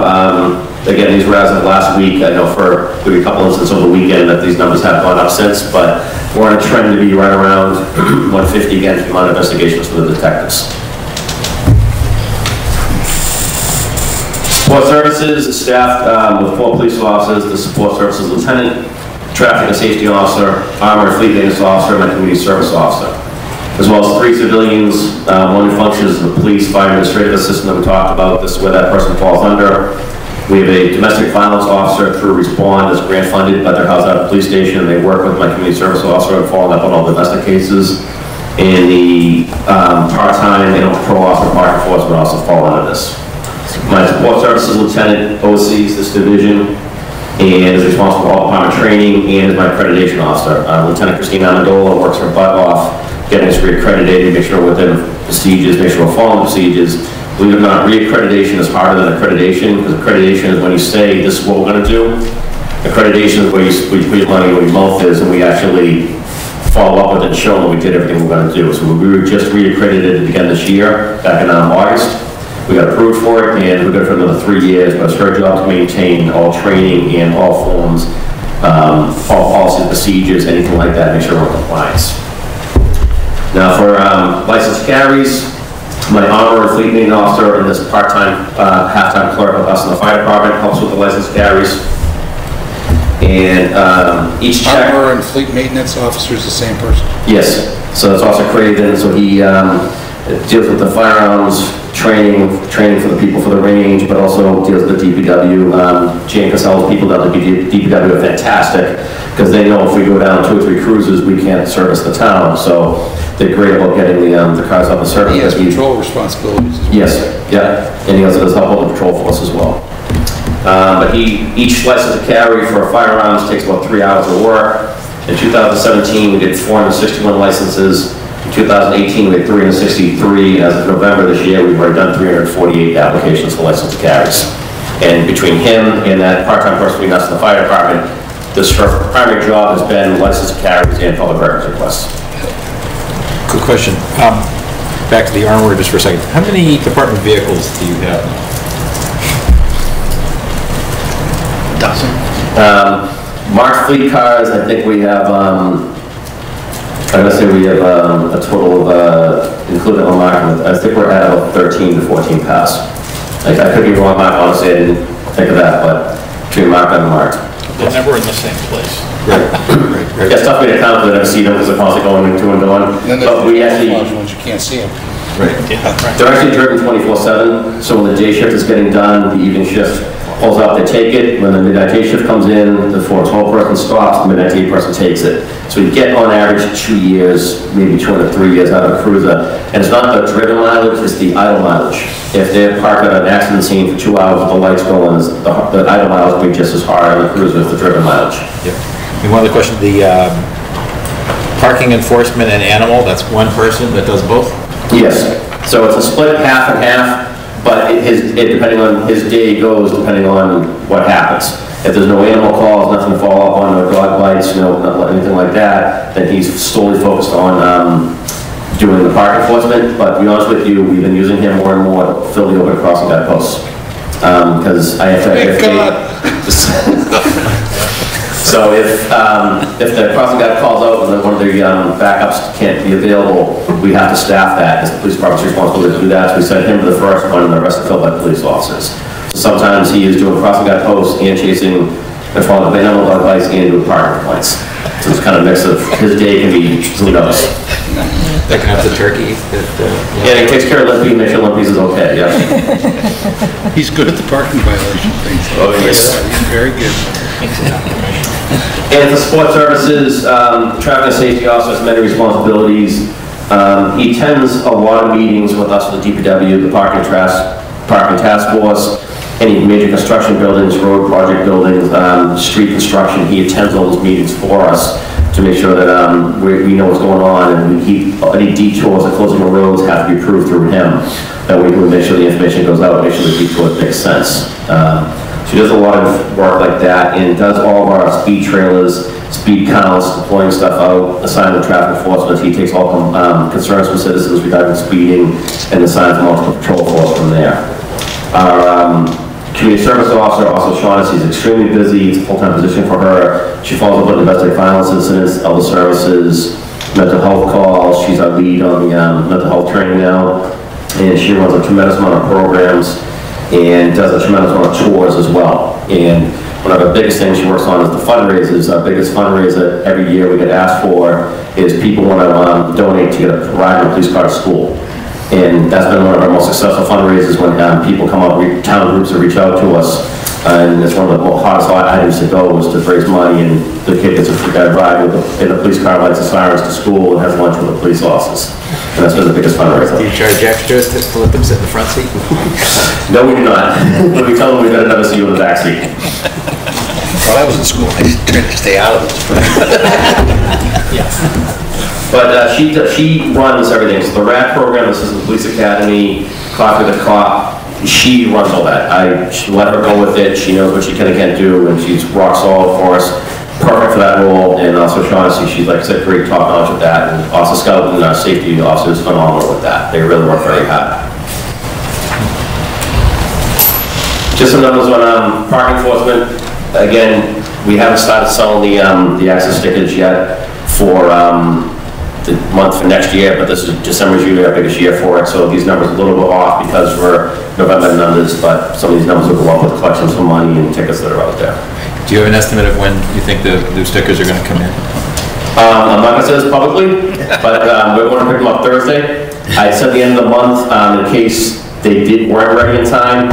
But Thursday morning, we're actually going to pick them up, so we can start getting them up Thursday afternoon. And as soon as I know for a fact we have them in, then we'll put it out on social media, and I'll contact Jane Wellman over there, and we'll put it all on social media, we'll put it out to the town, put it on the website, everything else, let people know we have it. I was conservative when I wanted to put out, because I hate saying it'll be ready here, and then something happens and they're not ready. So I'd rather say it was later out and get them in earlier. But Thursday right now, knock on wood. There's nothing in here, but knock on wood. Yeah. So that number's gonna probably jump, gonna shoot right up. Yes, yeah. Lost a whole month. Yes. Yep. So any question about the police department before I jump on the dispatch? No? Okay. So dispatch for the fiscal year 21 budget is funded at $665,500. It's a 6.2% increase for fiscal year 20. 95% is on spent personnel.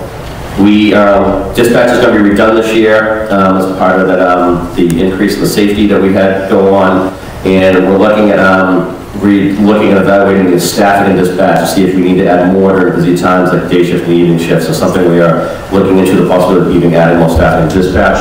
But we're currently staffed at 11 full-time people, and wages, like I say, is up 6.4%. It's currently staffed with 10 civilian dispatchers and 1 civilian head dispatcher who does fill in shifts on a regular basis. The town does get a $50,000 grant for the 911 grant, but that's not guaranteed. That can go disappear at any time, but knock on wood, we've been getting it every year to offset that. Salary lines also meet all contractual agreements, and we got a non-union union compensation. And each year this job, and I'll argue with any department head in here, this is the hardest job in town. Dispatch by far the hardest job in town. We have a large turnover there because not everybody can do that job, and you get burnt out quickly doing it. And it's a tough job, it's a stressful job. The patrol force might be the face of the police department, they're the voice of the police department. But they just don't do police, they also do fire. So they dispatch with the fire apparatus, they're on 911, they're doing the emergency medical dispatch, and that job has gotten more and more complex. And their role has become crucial in court. What they take on a phone call and relay to us for information can make or break an arrest case for us. So we're actually sending them to more and more training about getting proper information in the district attorney's offices, putting training like this on, and we're constantly getting them more training. And this year alone, working with the fire chief and the assistant fire chief, we've actually expanded the training with the fire departments. And part of the training with us now is they're actually going over to the fire department, and we're going to look at doing an annual thing where they're going over there working with the fire department hand in hand and just kind of keeping them fresh and up to date with the fire department. But it's by far, and I'll argue with anybody in this room, that is the toughest job in town. What's the bump in wages? Is that more training? It's the same number of people, right? Want me to answer? Yes. There you go. Collective bargaining in progress. Okay, thank you. Thank you. So expenses are up 2.4%. We've been through a lot of changeover in there. I think we're finally at a good place in there for staffing. We do have some people that are making it a career decision and are staying. It used to be a stepping stone to become a police officer, firefighter. We are seeing less and less of that now. More people are taking on as a profession, and that's what we're hoping to stage to. But the biggest thing was uniforms for them, equipment, and training. But their log entries, you can see, have gone up. That's the amount of log entries they're putting in, anything to do with both agencies. You know, they just don't do the police department, they do the fire department as well. So they cover both agencies. So the log entries have gone up, and they were doing the access stickers, handing out the access stickers and the compost stickers to the public as well during the regular shift, taking the phone calls. So Dave, do they go off to an academy-like environment for training, or how do they do that? So there is a dispatch academy that we send them to. They have mandated 911 training, mandated emergency medical dispatch training, CPR training. Chief, can you think of anything else that's mandated? But I do know it's like a 3 or 4 week long dispatch academy send them to, and then we constantly send them to NAC training, where we actually heavily have them involved in the joint training we do with the fire department for the responding active shooter. They're crucial. You have no idea how important they are. And for those of you who've been to the active shooter training, you can see how crucial they are, because it's the wrong information gets out, we can't react without the information. You could lose somebody. Just remember there was a timeout. Yes. So, but there is a lot of training out there. The training is getting more and more involved and more intense, and it's becoming a lot more standardized. That job is changing just like we are.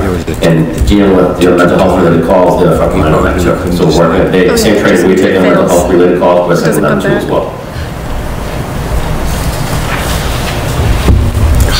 So we move on to the group formerly known as RCTV. Does anybody have any questions about dispatch? Okay. So the Reading Coalition budget is requested for fiscal year 21 is funded at $155,375. It's a 3.6% increase from fiscal year 20. As all of you know, they stopped being grant funded last during the middle of this year's budget. So they were always under the police department as far as housing the police department. They kind of work with the detectives. Now it's official, they're under us as far as budget-wise and everything. Wages, we're looking for plus 3.8% and expenses of 1%. The Reading Coalition will continue to pursue grant opportunities to defray town costs. The Reading Coalition stopped, as I said, being grant funded in the fall.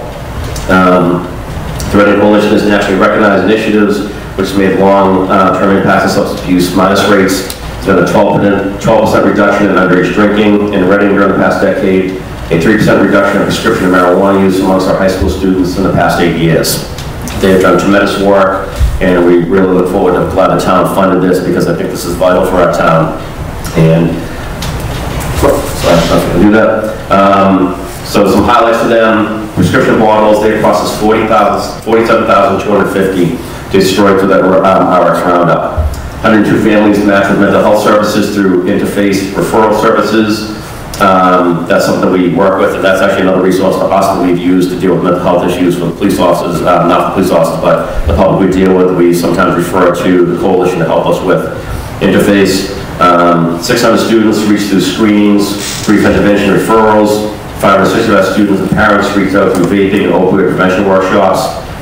They do training for the police dispatches, new officers, and Assistant Police Academy. They're actually, one of the nights is dedicated to Assistant Police Academy, is them teaching a new police officer to come on. Part of the field training is actually sit down with our CASA and learn, the coalition, and do some training with them. They also deal with the public schools as well as arts and prep. They do case management and juvenile diversion programs with the police prosecutor. They do chemical health education. They responded to 24 requests for information or assistance to the public. They conducted open house, the Reading Lions, the Reading Club Field Day, Jams with Jakes. They participate in a lot of community events. You'll see her out everywhere. Erica is out there. She's been fantastic to deal with. She's everywhere. And Sammy Salkin, who was our respondent domestic violence advocate, now works for our CASA, has been a great asset for her as well. In conclusion, again, our biggest thing is providing the highest level of service to the community, and our focus is on just getting ourselves out there, marketing our product, our marketing public service, and providing the highest quality service to the residents of the town. Without further questions, great, thank you. Thanks, Dave. Just the facts. Yeah, exactly. I have no idea, shut this off. Yeah, I don't need to. That concludes our entertainment meeting. Board members between now and tomorrow afternoon have any thoughts of tomorrow night, please share them. Otherwise, I've discussed a little bit tonight what I intend to bring. We still have Jane Kinsella to discuss the public works budget, which is complex because it also involves the enterprise funds, so that will take a chunk of time. And again, whatever summary level presentation and discussion we have can take a long time. You know, we have a good month, easily, 6 weeks maybe, to work with whatever conclusions you've reached tonight. You've gotten a lot thrown at you in a 2-week period. Take your time digesting and really thinking through it. This budget is much easier than past years in many ways. We are not cutting things, thankfully, and it's a big thanks to the taxpayers for that. But the community is growing and changing, and are we addressing all the needs? We try to be proactive. Governments aren't normally known for that. So if you can help us see things that we're not seeing, that would be especially appreciated. Otherwise, that's all we have for this evening. Are we doing the liquor license tomorrow? Yes, at 7 o'clock tomorrow, and actually Vanessa asked me to say some more tonight. The ABCC and Town Council has affirmed that the town does not have any grounds to deny liquor licenses. So if you will, respectfully, you should approve all the restaurant liquor licenses tomorrow at 7 o'clock at a continued hearing in this room. On the event we talked about for overcrowding, police and fire were in my office today speaking to the Town Council on a conference call. There will be more information forthcoming on how to handle the exact situation that we found. It's a three-pronged approach. There's building commissioner, there's fire department, and there's you as liquor license holders. So there's 3 tools in the toolbox. Those are completely different. And they are. And I asked Ivrea today, should we try to coordinate these? And she said, well, you want to be cohesive, but you don't. One step does not rely on the other. And especially the liquor license is more independent from the other 2, if you will. So she is prepared to come visit the board in, I'll just say in early 2020, January or February. And at that point, she can present options to you. But just to be clear, it does not, the packet they presented is appropriate, and everyone presented is appropriate for all the licenses to be approved tomorrow night. So it should be relatively short. Thank you. We just have the 2 categories left, correct? Restaurants and... I thought you just said restaurants. Do you remember, Kate? It was all alcohol restaurant and beer and wine restaurant. Oh, beer and wine, okay. So, Andy? Bob, going back to the parking permit discussion we had last Tuesday. Oh, yeah. Yeah. Last meeting, yeah. For some reason, I was under the impression that we would have another bite at that apple. But is there a way to... The chair today, in an email that copied Ann, asked me to include that in the January 21st discussion. When the town staff's coming in to have a more extensive and quite long discussion on downtown parking. Yeah. So that's fine. But that wouldn't change. This was, what we were trying to vote on was a change for permits for 2020, correct? In theory, that change could be implemented at any time, but right now, the window is open, if you will, should someone come in and ask. We can't say no until the board does something, if the board wants to. Right. And I do understand it's a complex issue. Yeah, and because I got quite a bit of feedback on that and some added insight, and I don't want to, it's harder to take something away once you allow it for a couple months. So, but I guess we're done tomorrow night for the rest of the year. Correct. And, you know, hopefully not a lot of people are watching that are going to pay attention to this comment. But in theory, if all the downtown residents asked for this, you'd have no parking left for businesses and employees. Yeah. That's the dilemma. So it deserves a more complete discussion about what is the objective for this to begin with. I understand that. I think it does. We were trying to close the loophole quickly, but I respect the fact that you want a more thorough discussion, and we'll do that in January. Mr. Quinn, are you requesting if there's a way to reconsider the vote? Yes. Is there a way to reconsider the vote? You could, probably best we put that on an agenda, and tomorrow it's too late. So I'll check with town council tomorrow morning and see if that's okay to move to reconsider. I do know that you don't have to be under a public hearing format, I believe. Although it was done under a public hearing, the actual requirement is not, no, it wasn't done, actually. No, it was. Public hearing. It was done under public hearing? Yes, it was. Oh, wow. Yes, it was. I don't think it's required to be. I remember the liquor there was one piece that under liquor that's required, but we did the whole thing. Let me get more information from town council. So folks know, I did vote in favor last week of that proposal, seeing that there is, a real risk for, kind of a run on applications, and we already have such scarcity of parking now as it is. However, the proposal itself, I wasn't fully comfortable with, insofar as it doesn't treat all residents the same, regardless of what kind of residence they inhabit. So I would like to see, if we could have an alternative proposal, I would be more comfortable with something that would treat all residents equitably in this manner. So, but would still seek to. You gotta remember, equitable, I was able to watch that. Equitable and equal are not, those are two different terms. They are. And I think that it's important to be equitable. I don't think it's a requirement to be equal. You have to do what makes sense in the situation, in my opinion. So, and obviously I wasn't here to vote because I wasn't here. Otherwise we wouldn't be having this discussion. I'll find out what legal options you have tomorrow. Just present them tomorrow. Because it could, I guess my question is, if two of us request it this evening, could it fall under the within 48 hours rule? That really is a town council question. I don't have a problem not doing it unless it somehow violates open meeting. Okay, so I will be... bring that advice. So it takes two to request to get it on the agenda? But it's too late, because tomorrow night is not 48 hours in advance. That's the issue. Right, but if town council could determine whether or not that falls within the 48-hour unanticipated rule. So I'd like to request it, if someone else would too, then...